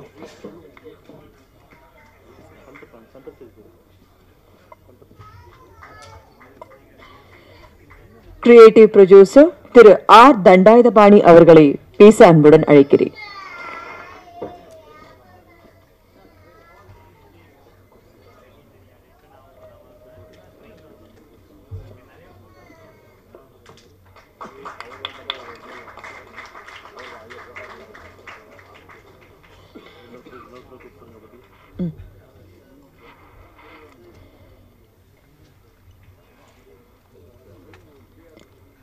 Creative producer திரு தண்டாயுதபாணி அவர்களை அன்புடன் பேச அழைக்கிறேன்.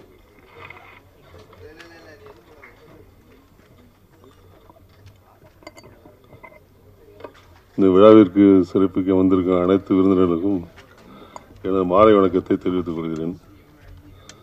இந்த ராக்கதன் ஃபிலிம் ஆரம்பிக்கும் போது மிகவும் கஷ்டமான ஒரு சூழ்நிலை. நாங்கள் எதிர்பார்த்த தயாரிப்பாளர் ப்ரொடியூசர் விட்டுவிட்டார். அப்பொழுது நான் பழனி முருகனை வேண்டி இந்த படத்தை ஆரம்பித்தோம். இந்த படம் நல்ல முறையில் நடக்கும் என்று ஆரம்பித்து இப்போது சிறப்பாக முடித்து விட்டோம். இது அந்த பீரியடில் தினேஷ் கலைச்சலம் இது நடக்கும் போதெல்லாம் ஷூட்டிங் அப்போல்லாம் சாப்பிட மாட்டார். சரியா ராத்திரி 10 மணிக்கு வந்தோடனே கேட்பேன், இடம் உட்காந்து மினிட்டு வேணால் சாப்பிடுங்க. அப்படியே அடிக்கடி அவர் இதாக போயின்னு வந்துடும். ஆனால் இரவு பகலாக சாப்பாடை கூட மெயின் பண்ண மாட்டார். ஷூட்டிங் பிளேஸு அதை பார்த்துட்டு மறந்துடுவார். ஆனால் எப்பவும் சாப்பிட சொல்லி வற்புறுத்துவேன். இந்த படம் நல்ல நிலைமையில முடிஞ்சிருக்கு. இன்னும் மேலும் வளர்கிறதுக்கு தினேஷ் கலைச்சலனையும் வாழ்த்து நன்றி கூறுகிறேன்.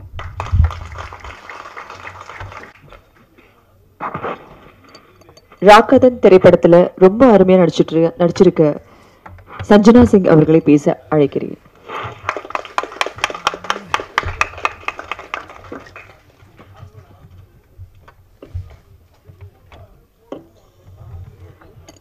எல்லாருக்கும் வணக்கம். முதல்ல நம்ம மீடியாவுக்கு எல்லாருக்கும் டைம் எடுத்து இங்கே வந்தது ரொம்ப நன்றி. அதே மாதிரி நிறைய கெஸ்ட் நம்ம படத்துக்கு சப்போர்ட் பண்ண வந்திருக்கு, எல்லாருக்கும் ரொம்ப நன்றி. அதே மாதிரி முதல்ல நம்ம டைரக்டர் தினேஷ் சருக்கு நன்றி சொல்லணும். என்னன்னா இந்த கேரக்டருக்கு நான் தான் பண்ணணும்னு சொல்லிட்டு ரொம்பவே சருக்கு ஞாபகம் இருக்க தெரியல.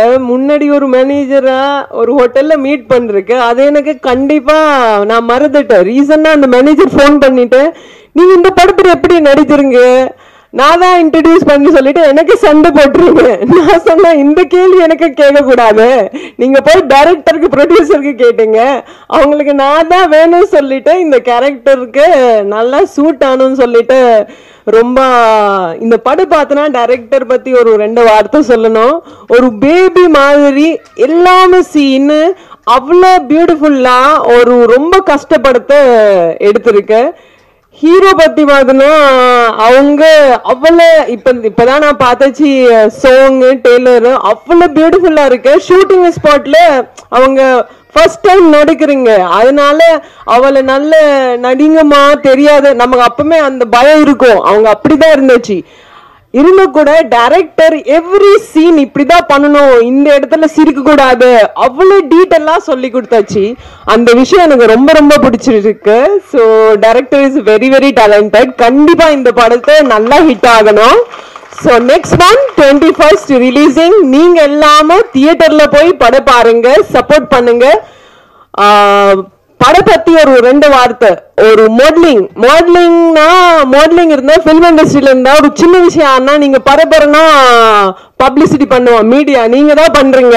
சோ இதே மாதிரி இந்த படத்துல அந்த எல்லா விஷயம் இருக்கும். சோ நான் சொன்னதோட நீங்க தியேட்டர்ல போய் பார்த்துதான் நல்லா இருக்கும். அதே மாதிரி நம்ம ரியாஸ் சார் கூட இதுக்கு முன்னாடி நடிக்கிறேன். பட் இந்த படத்துல நான் ரியாஸ் சார் கூட நடிக்கணும்னு சொல்லிட்டு அந்த ஃபீலிங்கே இல்ல, வேற ஒரு கேரக்டர் மாதிரி இருந்துச்சு. அவ்வளவு பியூட்டிஃபுல்லா இருந்தா. எப்படி பண்ண ஞாபகம் இருக்கா சார்? ஸோ அவ்வளோ பியூட்டிஃபுல்லா இருக்கு. ஸோ படம் சூப்பரா இருக்கு. நீங்க தான் சப்போர்ட் பண்ணும். உங்க சப்போர்ட் இல்லாம நம்ம ஜெயிக்க முடியாது. அதே மாதிரி நம்ம டைரக்டர் சார் மதர் கொஞ்சம் இங்க வாங்க ப்ளீஸ். ஒரே ஒரு ரிக்வெஸ்ட் வாங்க. என்னன்னா உலகத்துல நம்ம கடவுள் பார்த்தோம்னா அம்மா அப்பா தான். அம்மா அப்பா தான் நம்ம கண்டிப்பா கடவுள் மாதிரி ரெஸ்பெக்ட் கொடுக்கணும். அதே மாதிரி நம்ம டைரக்டர் சார் அம்மாவுக்கு ஒரு கை தட்டுங்க. அவங்க பிளெஸிங் கொடுத்துருக்கு. கண்டிப்பா இந்த படம் சூப்பர் டூப்பர் ஹிட் ஆனோம். நீங்க எல்லாரும் தியேட்டர் போய் படம் பாருங்க. மீடியா கண்டிப்பா நீங்க சப்போர்ட் பண்ணி ஆகணும். நன்றி, வணக்கம். Thank you so much Sanjana. விழா நாயகன் இசையமைப்பாளர் திரு இ பிரவீன்குமார் அவர்களை பேச அழைக்கிறேன்.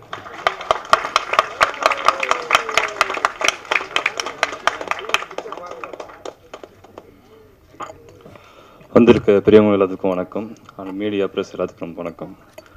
அண்ணன் ஃபஸ்ட்டு சொன்ன மாதிரி தான் ஒரு 8 வருஷமாக பழக்கம் அண்ணன் கூட. ஃபஸ்ட்டு ஒரு ஷார்ட் ஃபிலிம் ஆரம்பித்தோம். அடுத்து ஒரு 6 வருஷத்துக்கு முன்னாடி இந்த ஸ்டோரி அண்ணன் சொல்லிட்டார் என்கிட்ட.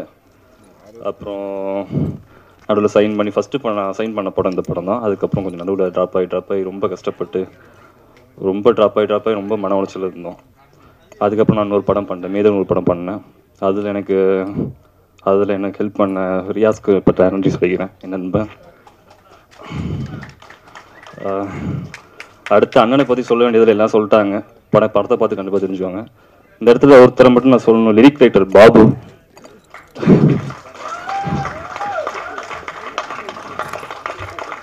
அந்த பையன் ஒன்றே ஒன்று சொன்னான், அதை மட்டும் சொல்லிடுறேன். ரொம்ப படம் வந்து ட்ராப் ஆகிருந்துச்சு. அப்போ வந்துட்டு அழுதுகிட்டே சொன்னான். அழுவில் அடிக்கடி போய் தனியாக போய் உட்காந்துப்பான். என்னடா தம்பி ஏன்டா தனியாக உட்காந்து ஒன்றும் இல்லைம்மா. திடீர்னு காத்தின்னு ஒரு பையன் வந்து ஃபோனை கொடுத்தான். கொஞ்சம் பதறுது, கோச்சிக்காதீங்க. அவங்க அம்மா வந்து அழுதுகிட்டே சொன்னாங்க, என்னப்பா ஏதாவது சாதிச்சிருவியா, எங்கள் ஊர்லலாம் கலாய்க்கிறாங்கப்பா என்னப்பான்னு அவங்க அழுதாங்க. அது அழுது கேட்டால் நீங்களே சத்தியமாக அழுதுவீங்க.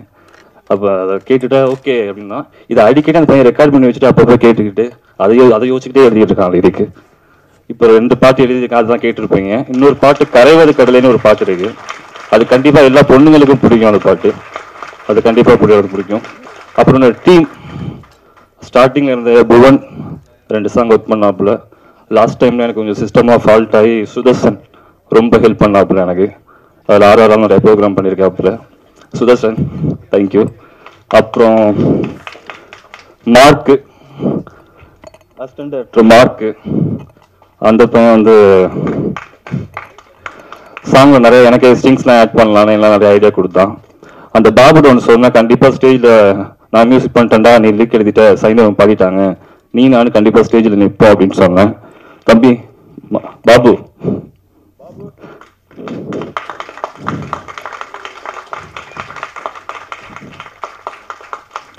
அன்னைக்கு சொன்னேன், நிஜமாக சொன்னேன். இப்போ 2 பேர் நிற்கிறேன் ஸ்டேஜில்.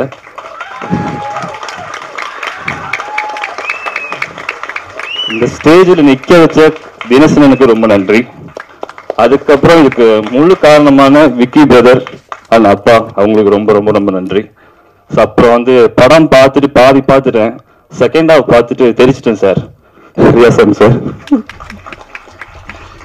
நான் படம் டிவி போனேன், நானும் வைஃபும். படம் எப்படின்னு கேட்டேன், படம் வேற லெவல், ரியாஸ்கான் சார் ஆக்டிங் வேற லெவல், இதுதான் ஃபர்ஸ்ட் சொன்னாங்க அவங்க.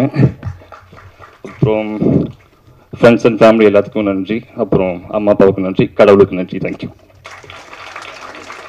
ஆக்சுவலி வந்து ரியாஸ்கான் சார் நிறைய மெயின் ஆர்டிஸ்ட் நடிச்சவங்க யாரும் ப்ரிவியூ பார்க்கல. ஆனால் பார்த்தவங்க நிறைய பேர் சொன்னாங்க. ஆக்சுவலாக இப்போ டிஸ்ட்ரிபியூட்டர்ஸ்லாம் பார்த்தவங்க சொன்னாங்க, வித்தவுட் மியூசிக் இந்த படம் வந்து நீங்கள் உட்காரவே முடியாது அப்படி இருந்துச்சு. அதாவது வித்தவுட் ஆர்டிஸ்ட் போர்ஷன்ஸ்லாம் நீங்கள் ஆர்டிஸ்ட் போர்ஷனுக்கு எந்த அளவு இன்ட்ரெஸ்டிங் கொடுத்து பார்ப்பீங்களோ அந்த அளவுக்கு பொறுத்தான். ஸோ ஆர்ஆருக்கு பெரிய ஒரு பங்களிப்பு இருக்குது. ஸோ என் தம்பி ஆக்சுவலி வந்து அவன் ரொம்ப டே அண்ட் நைட் ஒர்க் பண்ணியிருக்கான். அவனுக்கு ரொம்ப எப்படி சொல்கிறதுன்னா, மீடியாஸ் கொஞ்சம் ரொம்ப சப்போர்ட் பண்ணுங்க, அவன் ரொம்ப டேலண்டான பையன். ஸோ நான் ஸ்டேஜில் ஏன் ஸ்பெஷலாக சொல்கிறேன்னா, இன்றைக்கி அவனோட விழா. அவனுக்கு ஸ்டேஜில் பெருசாக பேசி எனக்கே தெரியல இவ்வளோ அதிகமாக பேசான்னு, ரொம்ப அமைதியாக இருப்பான். ஸோ சப்போர்ட் பண்ணுங்க, தேங்க்யூ. ஒரு சின்ன ஹானர் அவனுக்கு.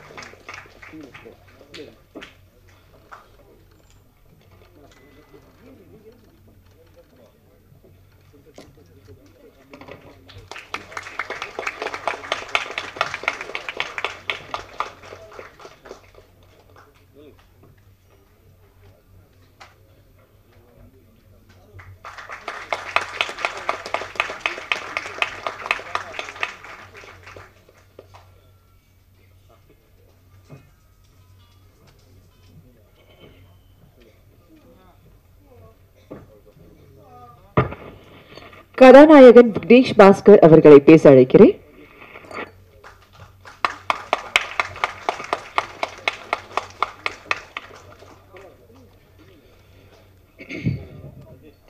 நம்ம ஃபங்க்ஷனுக்கு வந்திருக்கிற ஃப்ரெண்ட்ஸ், ஃபேமிலி, ஸ்டேஜில் இருக்கிற ரொம்ப வெரி இம்பார்ட்டண்ட் பர்சன்ஸ் எல்லாருக்கும் ரொம்ப நன்றி. முக்கியமாக மீடியா பீப்புளுக்கு ரொம்ப தேங்க்ஸ் சொல்லிக்கிறேன். என்னதான் ஃபங்க்ஷன் நல்லபடியாக நடந்தாலும் அதை மக்கள்கிட்ட கொண்டு போய் சேர்க்குற பவர் உங்ககிட்ட மட்டும்தான் இருக்குது. ஸோ உங்கள் சப்போர்ட் இல்லாமல் எதுவுமே பண்ண முடியாது. இந்த படத்தை பற்றி எல்லாருமே நல்லா பேசிட்டாங்க. பேசுகிறதுக்கு எனக்கு என்ன பேசுகிறது எனக்கே தெரியல. ஸோ அதே மாதிரி மியூசிக் நல்லா வந்திருக்கு. ஆர்ஆர் எல்லாமே சூப்பராக வந்திருக்கு. சாங்ஸ் எல்லாமே கேட்டிருப்பீங்க, சூப்பராக வந்திருக்கு. நான் ஒரே விஷயம் சொல்ல தான் வந்தேன். இன்னைக்கு இந்த மூவி இந்த ஸ்டேஜில் வந்து நிற்கிறதுக்கு ஒரே ஒரு மெயின் காரணம் எங்கள் அப்பா. அவங்க இல்லைன்னா இன்னைக்கு இங்கே யாருமே இல்லை. ஸோ அதனால அவங்களுக்கு நான் ரொம்ப நன்றி கடன் பட்டிருக்கேன். தினேஷ் சார் ரொம்ப நன்றி கடன் பட்டிருக்காரு. அவங்க பேரை கண்டிப்பாக காப்பாற்றணும்னு நம்புகிறேன். ஸோ காப்பாற்றுறது மட்டும் இல்லாமல் அவங்க நேம் இன்னும் கொஞ்சம் மேலே மேலே வளர்க்கணும்னு நான் ஆசைப்பட்றேன் கண்டிப்பாக. ஸோ மீடியா பீப்புள் மூவியை ரொம்ப சப்போர்ட் பண்ணி மக்கள்கிட்ட சேருங்க. உங்கள் சப்போர்ட் தான் கண்டிப்பாக வேணும். Thank you so much. John producer திரு ஹரிசுதன் அவர்களை அன்புடன் பேச அழைக்கிறேன்.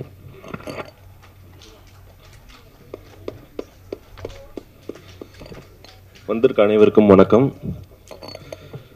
முதல்ல தினேஷ் சார் பற்றி ஒரு விஷயம் சொல்லணும். நான் வந்து என் லைஃப்பில் மோஸ்ட்லி நான் யாரையும் நம்பவே மாட்டேன். அது என்னோட ஒரு ப்ளஸ்ஸு, அது என்னோட மைனஸும் கூட.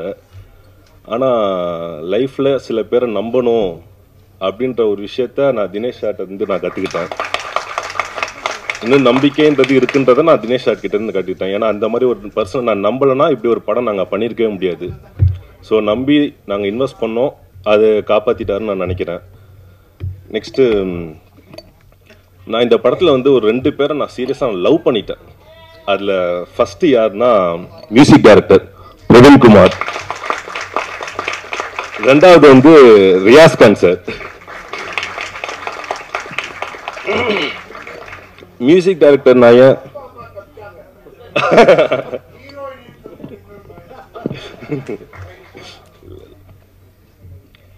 மியூசிக் டைரக்டர் என்னன்னா, அந்த மியூசிக் கேட்டதுலேருந்து நான் ஒரு மாதிரி பைத்தியமாகவே மாறி நான் சில மியூசிக்ல சேஞ்சஸ்லாம் பண்ண ஆரம்பிச்சிட்டேன். எனக்கு இதை தயவு செஞ்சு எடுத்துடாதீங்க, இந்த ஹம்மிங் எனக்கு வேணும், அந்த மாதிரிலாம் நான் பண்ண ஆரம்பிச்சு தினேஷை போட்டு நான் ரொம்ப தொல்லை பண்ண ஆரம்பிச்சிட்டேன். இந்த பாட்டு இந்த படத்துக்கு மிகப்பெரிய சக்ஸஸ் வரும். சரி தயவு செஞ்சு இந்த பாட்டில் ரொம்ப கான்சென்ட்ரேட் பண்ணுங்க, மற்ற நீங்கள் எதில் கான்சென்ட்ரேட் பண்ணுறீங்களோ இல்லையோ மியூசிக்கில் கண்டிப்பாக கான்சென்ட்ரேட் பண்ணுங்க அப்படின்னு சொல்லி நான் இந்த பாட்டு விஷயத்தில் நான் ரொம்ப ஃபோர்ஸ் பண்ணிட்டு இருந்தேன். அவர் ரொம்ப தொலை பண்ணிட்டு இருந்தேன். அதனாலேயே அவர் நிறையா செலவு பண்ணுற மாதிரி ஆயிடுச்சு மியூசிக்லேயே. செகண்ட் வந்து ரியாஸ்கான் சார் இருந்தாலும்னா நாங்கள் ஷூட்டிங்கில் நான் வந்து அந்தளவுக்கு அதிகமாக நான் ஷூட்டிங்கை நான் போகல. ஏன்னா பிஸ்னஸில் கொஞ்சம் பிஸியாக இருந்ததுனால ஷூட்டிங் அதிகமாக போக முடியல. பட் ஆனால் ப்ரிவியூ ஷோ அப்போ தான் ரியாஸ்கான்ஸோட ஃபுல் இது பார்த்தேன், சீன்ஸ் எல்லாமே பார்த்தேன். சீரியஸாக மைண்ட் ப்ளோவிங்காக இருந்துச்சு. நான் சீரியஸாக இந்த மாதிரி ஒரு ரியாஸ்கான் சாரோட ஆக்டிங் நான் இது வரைக்கும் ஒரு வேற லெவலில் இருந்துச்சு. அவர் லைஃப் டைம் அவரோட ஆக்டிங்லேயே இது ஒரு மிகப்பெரிய பெஸ்ட் போர்ஷனாக இருக்கும்னு நான் கண்டிப்பாக நினைக்கிறேன். இதுல வந்து அவருக்கு அவார்டு வாங்கினா கூட அது வந்து ஆச்சரியப்படுறதுக்கான விஷயம் இல்லை. கண்டிப்பா அவார்டு கிடைக்கிறதுக்கும் நிறைய வாய்ப்புகள் இருக்கு அவருக்கு. மூணாவதா எங்க அப்பா அம்மா பத்தி கண்டிப்பா சொல்லணும். என் அண்ணா சொன்ன மாதிரி கண்டிப்பா அப்பா இல்லைன்னா இந்த படம் எந்த அளவுக்கு வந்திருக்கும்னு கண்டிப்பா சொல்ல முடியாது. ஏன்னா தினேஷ் சார் சொன்ன மாதிரி நான் வந்து அந்த அளவுக்கு இதுல ரொம்ப ஈடுபாடா இல்லை. இந்த மூவி ப்ரொடியூசிங்ல நான் ரொம்ப ஈடுபாடா இல்லை. நான் கொஞ்சம் தயங்கிட்டே தான் இருந்தேன். ஆனா அப்பா முழுமையா நம்பினாங்க, கண்டிப்பா நடக்கும், நீ வேணா பாரு, கண்டிப்பா இதுல சக்சஸ் பண்ணலாம் அப்படின்னு சொல்லி முழுமையா நம்பினாங்க. அது நம்பிக்கை தினேஷ் காப்பாத்திட்டாருன்னு நினைக்கிறேன். இன்னொன்று வந்து ஒரு பிரதர் அப்படின்ற விஷயத்துல நான் அண்ணனை பத்தி நான் சில விஷயம் சொல்லணும் அப்படின்னா, எல்லா பிரதர்ஸும் எங்களை மாதிரி இருப்பாங்களான்னு சொல்ல முடியாது. ஏன்னா நான் இது வரைக்கும் லைஃப்ல ஏதாவது ஒரு விஷயம் சொல்லி அது வேணான்னு ரிஜெக்ட் பண்ணதே கிடையாது. என் அண்ணன் ஒரு விஷயம் கூட ரிஜெக்ட் பண்ண கிடையாது. நான் எது சொன்னாலும் அக்செப்ட் பண்ணுவாங்க. அதே மாதிரி அவங்க எது சொன்னாலும் நான் அக்செப்ட் பண்ணிப்பேன். நான் ரிஜெக்ட் பண்ண ஒரே ஒரு விஷயம், நான் தயங்கின ஒரே ஒரு விஷயம் இந்த படம் விஷயத்துக்கு மட்டும்தான். அவங்க ஒரு விஷயம் சொல்லி அது நான் தயங்கின விஷயம். ஆனா அதுலயுமே அவங்க சாதிச்சு காட்டிட்டாங்கன்னு நினைக்கிறேன். அதுல எந்த அளவுக்கு ஹார்ட் ஒர்க் பண்ண முடியுமோ பண்ணியிருக்காங்க. இன்னொன்று, இந்த படத்துக்காக அவங்க போட்ட உழைப்பு வந்து சாதாரண உழைப்பு கிடையாது. ஏன்னா இந்த 6 பேக் கொண்டு வருது அதெல்லாம் எல்லா ஆக்டர்ஸாலையுமே சாத்தியம் கிடையாது. அது எவ்வளோ கஷ்டம், அது இவ்வளோ வருஷம் மெயின்டைன் பண்ற ரியாஸ்கான் சார், அப்புறம் அந்த மாதிரி அவங்கள மாதிரி ஆளுங்களுக்கு தான் அதோட கஷ்டம் தெரியும். ஏன்னா இது கிட்டத்தட்ட ஒரு 1 இயரா அதை மெயின்டைன் பண்றதுக்காக ஃபுட்டு எல்லாமே இழந்திருக்காங்க. ஏன்னா நாங்களாம் சின்ன வயசுலேருந்தே இந்த சாப்பாடு விஷயத்துல ரொம்ப கவனமா இருப்போம். ஏன்னா அது சாப்பாடுன்றது எங்களுக்கு ரொம்ப முக்கியமான விஷயமா இருந்துச்சு. டேஸ்ட் அந்த மாதிரி விஷயம்லாம் அதெல்லாம் விட்டு கொடுத்து ரொம்ப கஷ்டப்பட்டிருக்காங்க. அப்புறம் கிட்டத்தட்ட இந்த ஷெட்யூல் முடியிற தருவாயிலெல்லாம் அழுதுருக்காங்க. சாப்பாடு சரியா சாப்பிட முடியாம, தண்ணி கூட சரியா குடிக்க முடியாம, அந்த 6 பேக் மெயின்டைன் பண்ணணும் அப்படின்ற ஒரு விஷயத்துக்காக அழுகுற நிலைமைக்கெல்லாம் ரொம்ப போயிருக்காங்க. அப்பெல்லாம் நினைச்சிருக்கேன், சரி உன்னை நம்பி கண்டிப்பா நம்ம இன்வெஸ்ட் பண்ணலாம், அதுக்கான ப்ராடக்ட் தான் சரி அப்படின்னு சொல்லிட்டு நானே நம்பிக்கை வந்திருக்கு எனக்கு அண்ணன் மேல.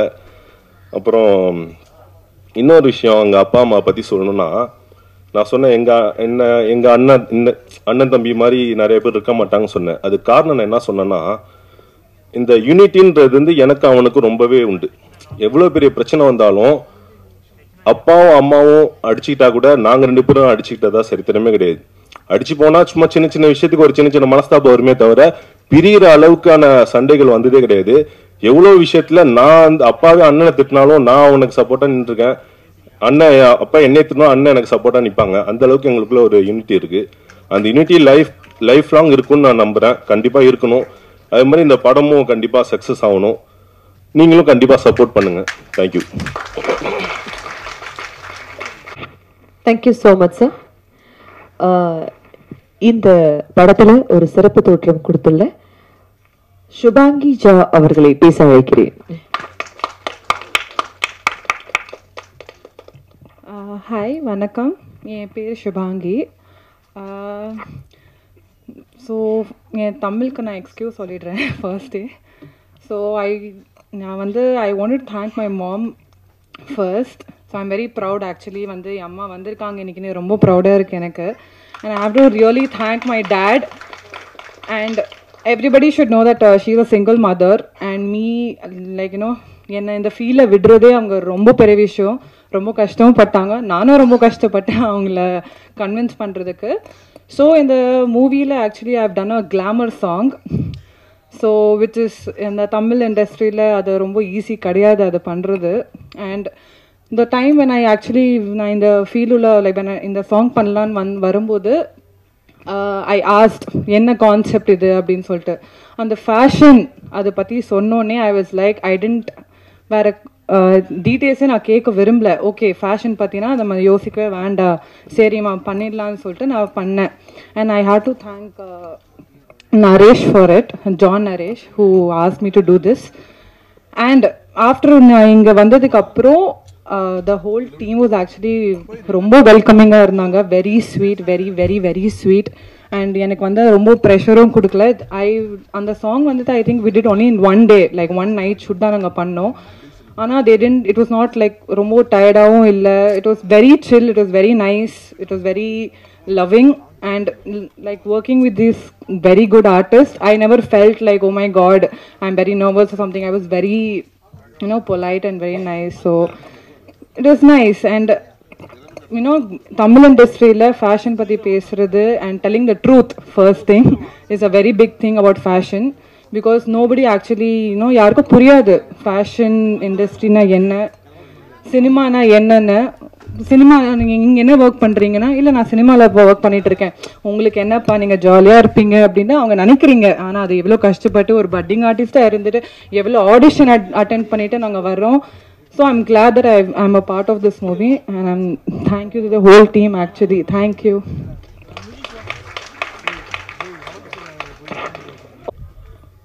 அனைவருக்கும் வணக்கம். ஸோ இது ஒரு சின்ன சின்ன சந்தோஷம் அப்படின்னு சொல்லுவோம். கிட்டத்தட்ட ஒரு 3000 வீடியோக்கள் மேலே என்னோட வீடியோஸ் இருக்கும். லைக் சன் டிவி காலை மலரில் நான் வருவேன் அப்படின்னு சொல்லி எங்கள் அம்மா கிட்ட சொல்லும் போது உன்னெல்லாம் எதுக்குடா இன்டர்வியூ எடுக்க போகிறாங்க அப்படின்னாங்க. ஆனால் ஒரு 8 வருஷம் கழிச்சு வந்துட்டேன். சிறப்பு விருந்தினராக கூப்பிட்டாங்க. அந்த பேரை பார்க்கும்போது ஆல்ஃப்ரட் ஜோஸ் அப்படின்னு சொல்லிட்டு அந்த தொலைக்காட்சியில் பார்க்கும்போது பெருசாக சந்தோஷப்படல. அதுக்கப்புறம் இருக்கிற எல்லா இன்டர்வியூஸ்லேயும் வந்து இந்த ஆல்ஃப்ரட் ஜோஸ்ன்றது தப்பாக ஸ்பெல்லிங்கில் கூட நான் பேரை படிச்சிருக்கேன். அப்போ கூட பெருசாக சந்தோஷப்படல. ப்ரிவியூ ஷோக்கு கூப்பிட்டாரு. அந்த தேட்டரில் ஓடிச்சு. ஆல்ஃப்ரட் ஜோஸ் அப்படின்ட்டு பேர் போச்சு. அந்த ஸ்க்ராலில் தான் போச்சு. ஒரு 100 பேரில் என் பேரும் போச்சு. அதில் சந்தோஷப்பட்டேன். ஏன்னா 20 வயசுல கனவு கண்டது 42 வயசானதான் அடையணும் அப்படின்ட்டு எழுதியிருக்கு. ஓகே, 20 வயசுல சினிமா ஆசை இருந்தது. அது 42 வயசுல ஒரு சால்ட் அண்ட் பெப்பர் ஆன பிறகுதான் நீ நடிக்க வரணும்னு எழுதியிருக்கு. ஆனா உண்மையை சொல்லணும்னா சந்தோஷப்படுற இன்னொரு முக்கியமான ஒரு விஷயம்னா, நான் பார்த்து பிரமித்த பெரிய பெரிய மனிதர்கள் கூட நானும் உட்கார்ந்துட்டு இருக்கேன். இந்த மேடை, அதாவது இந்த ஸ்டேஜுக்கு வரணும்னே ஒரு ஸ்டேஜுக்கு வரணும்னு சொல்லுவாங்க. இந்த ஸ்டேஜுக்கு வர வச்ச கடவுளுக்கு மிகப்பெரிய நன்றிகள். ஏன்னா இது வந்து வித்தவுட் தட் பிளஸிங் எதுவுமே நடக்கவே நடக்காது. நம்மளாலேயே முயன்று நானே இதை செஞ்சேன் அப்படின்லாம் கிடையாது. ஏதோ ஒரு விஷயம் நம்ம பார்த்து பிரமிப்பா பார்த்த மனிதர்களோட நம்மளாம் இருக்கிறோம் அப்படின்னா எங்கேயோ குப்பையில இருந்து கோபுரத்துல தூக்கி வச்ச மாதிரி தான். சந்தோஷப்படுறேன். இது வந்து ஆக்சுவலா வார்த்தைகளை சொல்ல தெரியல எனக்கு, உண்மையை சொல்லலாம். ஏன்னா எனக்கு இது ஒரு முதல் அனுபவம். 4வது படம் எனக்கு உண்மையை சொல்லலாம். 4வது படம் ஃபர்ஸ்ட் ரிலீஸ் ஆக போகுது. ஆக்சுவலா டைரக்டர் சார் தினேஷ் என்ன கால் பண்ணும்போது நான் வேற ஒரு படத்துல ஷூட்ல இருந்தேன். ஞாபகம் இருக்குங்களா?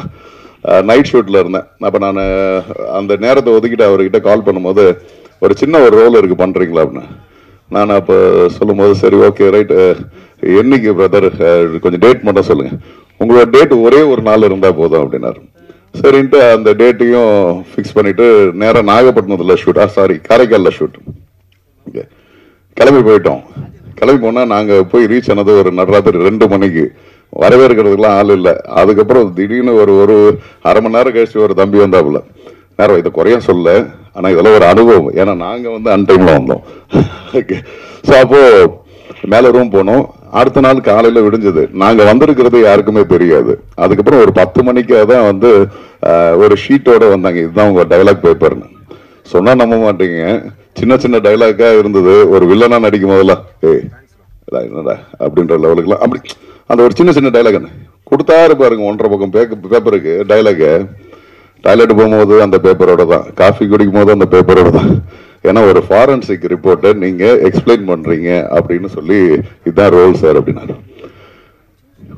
10 நாள் 20 நாள் ஷூட்டு கூட அவ்வளவு மெனக்கெடல. ஆனா அந்த ஒரு நாள் எனக்கு வந்து இது ஒரு பெரிய சேலஞ்சிங்கான ஒரு விஷயமா இருந்தது. அண்ட் உண்மையை சொல்றேன், இது எல்லாமே எனக்கு ஒரு முதல் அனுபவம். நான் அதை வந்து இந்த மேடையில் நான் பகிர்ந்துக்கிறேன். நல்ல ஞாபகம் இருக்கு. அந்த ஸ்டார்ட் ரோலிங் கேமரா ஆக்ஷன் சொன்ன உடனே டைலாக் வந்து ஃபர்ஸ்ட் நான் ப்ராம்ப்டிங் பண்றேன்னாரு. ஏன்னா ரொம்ப பெரிய டைலாக் இருக்கு, நான் ப்ராம்ப்டிங் பண்ணாரு. நான் ஒரு கட்டத்துக்கு மேல நீங்க நிறுத்துறீங்கன்னா இந்த டைலாக் நானே பண்றேன், ப்ராம்ப்டிங் வேணாம், எனக்கு ப்ராம்ப்டிங் பண்ணும்போது கஷ்டமா இருக்கு அப்படின்னு. அதுக்கப்புறம் டைலாக் பண்ணேன். அது சிங்கிள் டேக்ல ஓகே ஆச்சு. சந்தோஷப்பட்டோம். ஏன்னா மொத்த யூனிட் வந்து நடுராத்திரி அந்த 1 மணி ராத்திரிக்கு அந்த ஷூட்டை எடுத்துட்டு இருக்காங்க. நம்ம ஒரு தப்பு பண்ணாலும் அத்தனை பேரையும் காக்க வைக்கணுமே, நம்மளோட தவறுகளுக்கால நிறைய பேர் முகம் சொல்லிக்க வைக்கணுமே அப்படின்றதுக்காகவே நம்ம ரொம்ப கான்சியஸா சரி தப்பு பண்ணக்கூடாது அப்படின்றதுல அந்த ஒரு டேக்ல ஓகே ஆனது பெருமையா சொல்ல, இவங்களோட எல்லாரையும் கருதி தான் இதை நல்லா பெஸ்டா பண்ணணும் அப்படின்னு சொல்லிட்டு பண்ணோம்.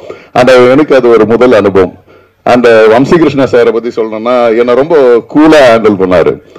எனக்கு எக்ஸ்பிரஷன் வரையும் சொல்லி கொடுத்தாரு. எதிர்க்க என் டேபிள் ஆப்போசிட்ல உட்கார்ந்துட்டு இருக்கும்போது எல்லா ஆர்டிஸ்டும் ரொம்ப எக்ஸ்பீரியன்ஸ்ட் ஆர்டிஸ்ட் கூட ஒரு புதுசா வந்தவங்க கிட்ட நீ புதுசான ஆள் தானே அந்த முகம் சொல்லிக்காம எதுவும் இல்லாம ரொம்ப கேஷுவலா சொல்லி கொடுத்து வளர்க்கறது பத்தீங்களா, அதெல்லாம் நான் கத்துக்கிறேன். நாளைக்கு நம்மளுக்கும் இந்த மாதிரி ஒரு நிலைமை வந்தாலும் சரி கண்டிப்பா யாருக்கிட்டையும் நம்ம வந்து சலிச்சிக்க கூடாது, எல்லாருக்கிட்டையும் பொறுமையா இருக்கணும்ன்றது, இந்த பொறுமை, இந்த பேஷியன்ஸ் இதை வந்து கத்துக் கொடுத்துருக்கு இந்த சினிமா துறை. அதுக்கு ஆனா 42 வயசுல தான் வந்து வரணும்ன்றது இந்த அளவுக்கு பொறுமையே பெரிய விஷயமா இருக்கு. ஓகே, கண்டிப்பா நல்லா பண்ணிருக்கிறேன்னா நானே சொல்லிக்க கூடாது. ஆனா இந்த மொத்த டீம் என்னை வச்சு வேலை வாங்கி இருக்கிறாங்க, எனக்கு இந்த வாய்ப்பு கொடுத்துருக்குறாங்க. அண்ட் எல்லாருக்குமே என்னுடைய மனமார்ந்த வாழ்த்துக்களும் நன்றிகளும். அண்ட் நான் ரொம்ப வியப்பா பார்த்தேன் இந்த ப்ரிவியூ ஷோ போயிருக்கும் போது, இந்த படத்துல எல்லாரும் இருந்தாலும் ரியாஸ்கான் சார் என் கண்ணு முன்னாடியே இருக்காரு. அப்படி அந்த ஒரு ஆக்டிங், ஆக்சுவலா அவரை நான் ரியாஸ்கான் சாரவே பார்க்கல, நான் அந்த கேரக்டரை மட்டுமே தான் பார்க்க தோணுச்சு. ஏன்னா அந்த கேரக்டரை இதை விட வேற யாராலையும் ஜஸ்டிஃபை பண்ணிடவே முடியாது. வேற யாருக்கு இதையாலும் வேற யாரையாவது ஆல்டர்னேட்டிவா யோசிச்சு பார்த்தா கூட மைண்ட்ல வரவே இல்லை. ஓகே, ஸோ முடிக்கிறதுக்கு முன்னாடி ஒரு சின்ன ஒரு விஷயத்த சொல்லி முடிச்சுக்கிறேன். நம்ம லைஃப்ல என்ன மாதிரியான பிரச்சனைகள் வேணாலும் வரும், நேர்மையும் பொறுமையும் இருந்தா நம்மளுக்கானது கண்டிப்பா கிடைக்குமா அப்படின்றதுதான். ஏன்னா எந்த ஒரு காரணத்துக்கு கூட நம்ம வந்து சின்ன சின்ன விஷயங்கள் எல்லாத்துலயும் தோண்டு போவோம். நம்ம வீட்டுல இருக்கிறவங்க தான் நம்மளுக்கு பெரிய எதிரியே. நம்ம வாழ்ந்து காட்டணும்னு சொல்லிட்டு யாருக்கிட்டயோ போய் வைராக்கியமா ப்ரூவ் பண்ணோம், யாரோ ஒரு ஸ்ட்ரேஞ்சர், இல்ல ரோட்ல போறவன், இல்ல சொசைட்டி, இல்ல சோ கால்ட் சோசியல் மீடியா, இவங்க முன்னாடிலாம் நம்ம வாழ்ந்து காட்டணும் ஷோ ஆஃப் பண்ண வேண்டிய அவசியமே இல்லாம போயிடுச்சு இன்னைக்கு. காரணம் என்னன்னா, நம்ம மேல நம்பிக்கை வைக்க வேண்டியவங்கள நம்பிக்கை இல்லாம இருக்கிறது தான் அதிகமா இருக்கு, அதுவும் நம்ம வீட்லயே. சோ நம்ம ப்ரூவ் பண்ண வேண்டியது நம்ம வீடா இருக்கு. சோ கண்டிப்பா ஒரு நாள் பெருமைப்படுவாங்க. நீங்க யாருமே டைம் வேஸ்ட் பண்ணல. இப்பவும் சொல்றேன், யூ ஆர் பீயிங் ப்ரொடக்டிவ் அப்படின்றத நம்புங்க. நீங்க யாருமே பிஸி கிடையாது, வி ஆர் பீயிங் ப்ரொடக்டிவ். நம்ம உருப்படியா ஏதோ பண்றோம், தமிழ்ல அழகாக சொல்லணும்னா நம்ம உருப்படியா ஏதோ பண்ணிட்டு இருக்கோம், அதை அவங்களுக்கு புரிய வைக்க முடியாது. சோ எல்லாருமே உருப்படியா பண்ணிட்டு இருக்கோன்றத மார்த்தட்டி சொல்லிக்கலாம். Wishing all the best. Thank you. Thank you so much. Last but not least, heroine Gayatri Rema அவர்களை அன்புடன் பேச அழைக்கிறேன். ஸோ நான் இதுக்கு முன்னாடி நிறைய ஆடியோ லான்ச்சஸில் நிறைய பேசியிருக்கேன். நான் ஒரே ஒரு டீமில் ஒரே ஒரு மெம்பர் மட்டும்தான் இன்னும் ஸ்டேஜில் வரல. சுபாங்கி உங்களோட சாங்க்கு கொரியோகிராஃபி பண்ணதும் என்னோட சாங்க்கு மாஸ்டராக இருந்ததும் மகேஷ், அவர் தான் இன்றைக்கி பெர்ஃபார்மும் பண்ணார் நம்மளோட ஸ்டார்டிங்க்கு. ஸோ ஏன் சார்பாக மகேஷ் நீங்கள் பேசுங்க. கம்.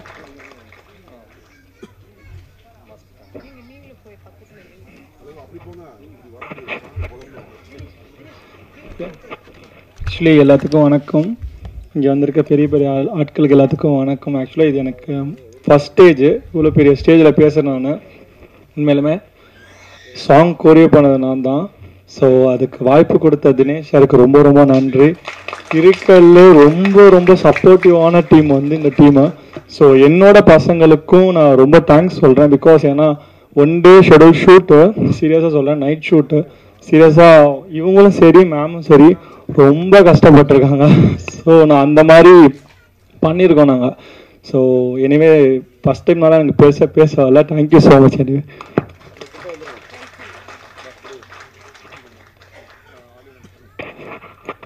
Thank you so much. இப்போ நம்ம எல்லாருமே ரொம்பவே ஆர்வத்தோட காத்துக்கிட்டு இருக்கோம். எதுக்காகனா இசை வெளியீட்டு விழாவிற்காக. இப்போ இங்க இருக்கிற எல்லா நல் உள்ளங்களும் இந்த இசை தட்டை வெளியிட போறாங்க. நம்ம மீடியா அவங்களுக்கு கொஞ்சம் ஒத்துழைப்பு கொடுங்க. எல்லாரும் கொஞ்சம் கவரேஜ் பண்ற அளவுக்கு எல்லாரும் உட்காருங்க.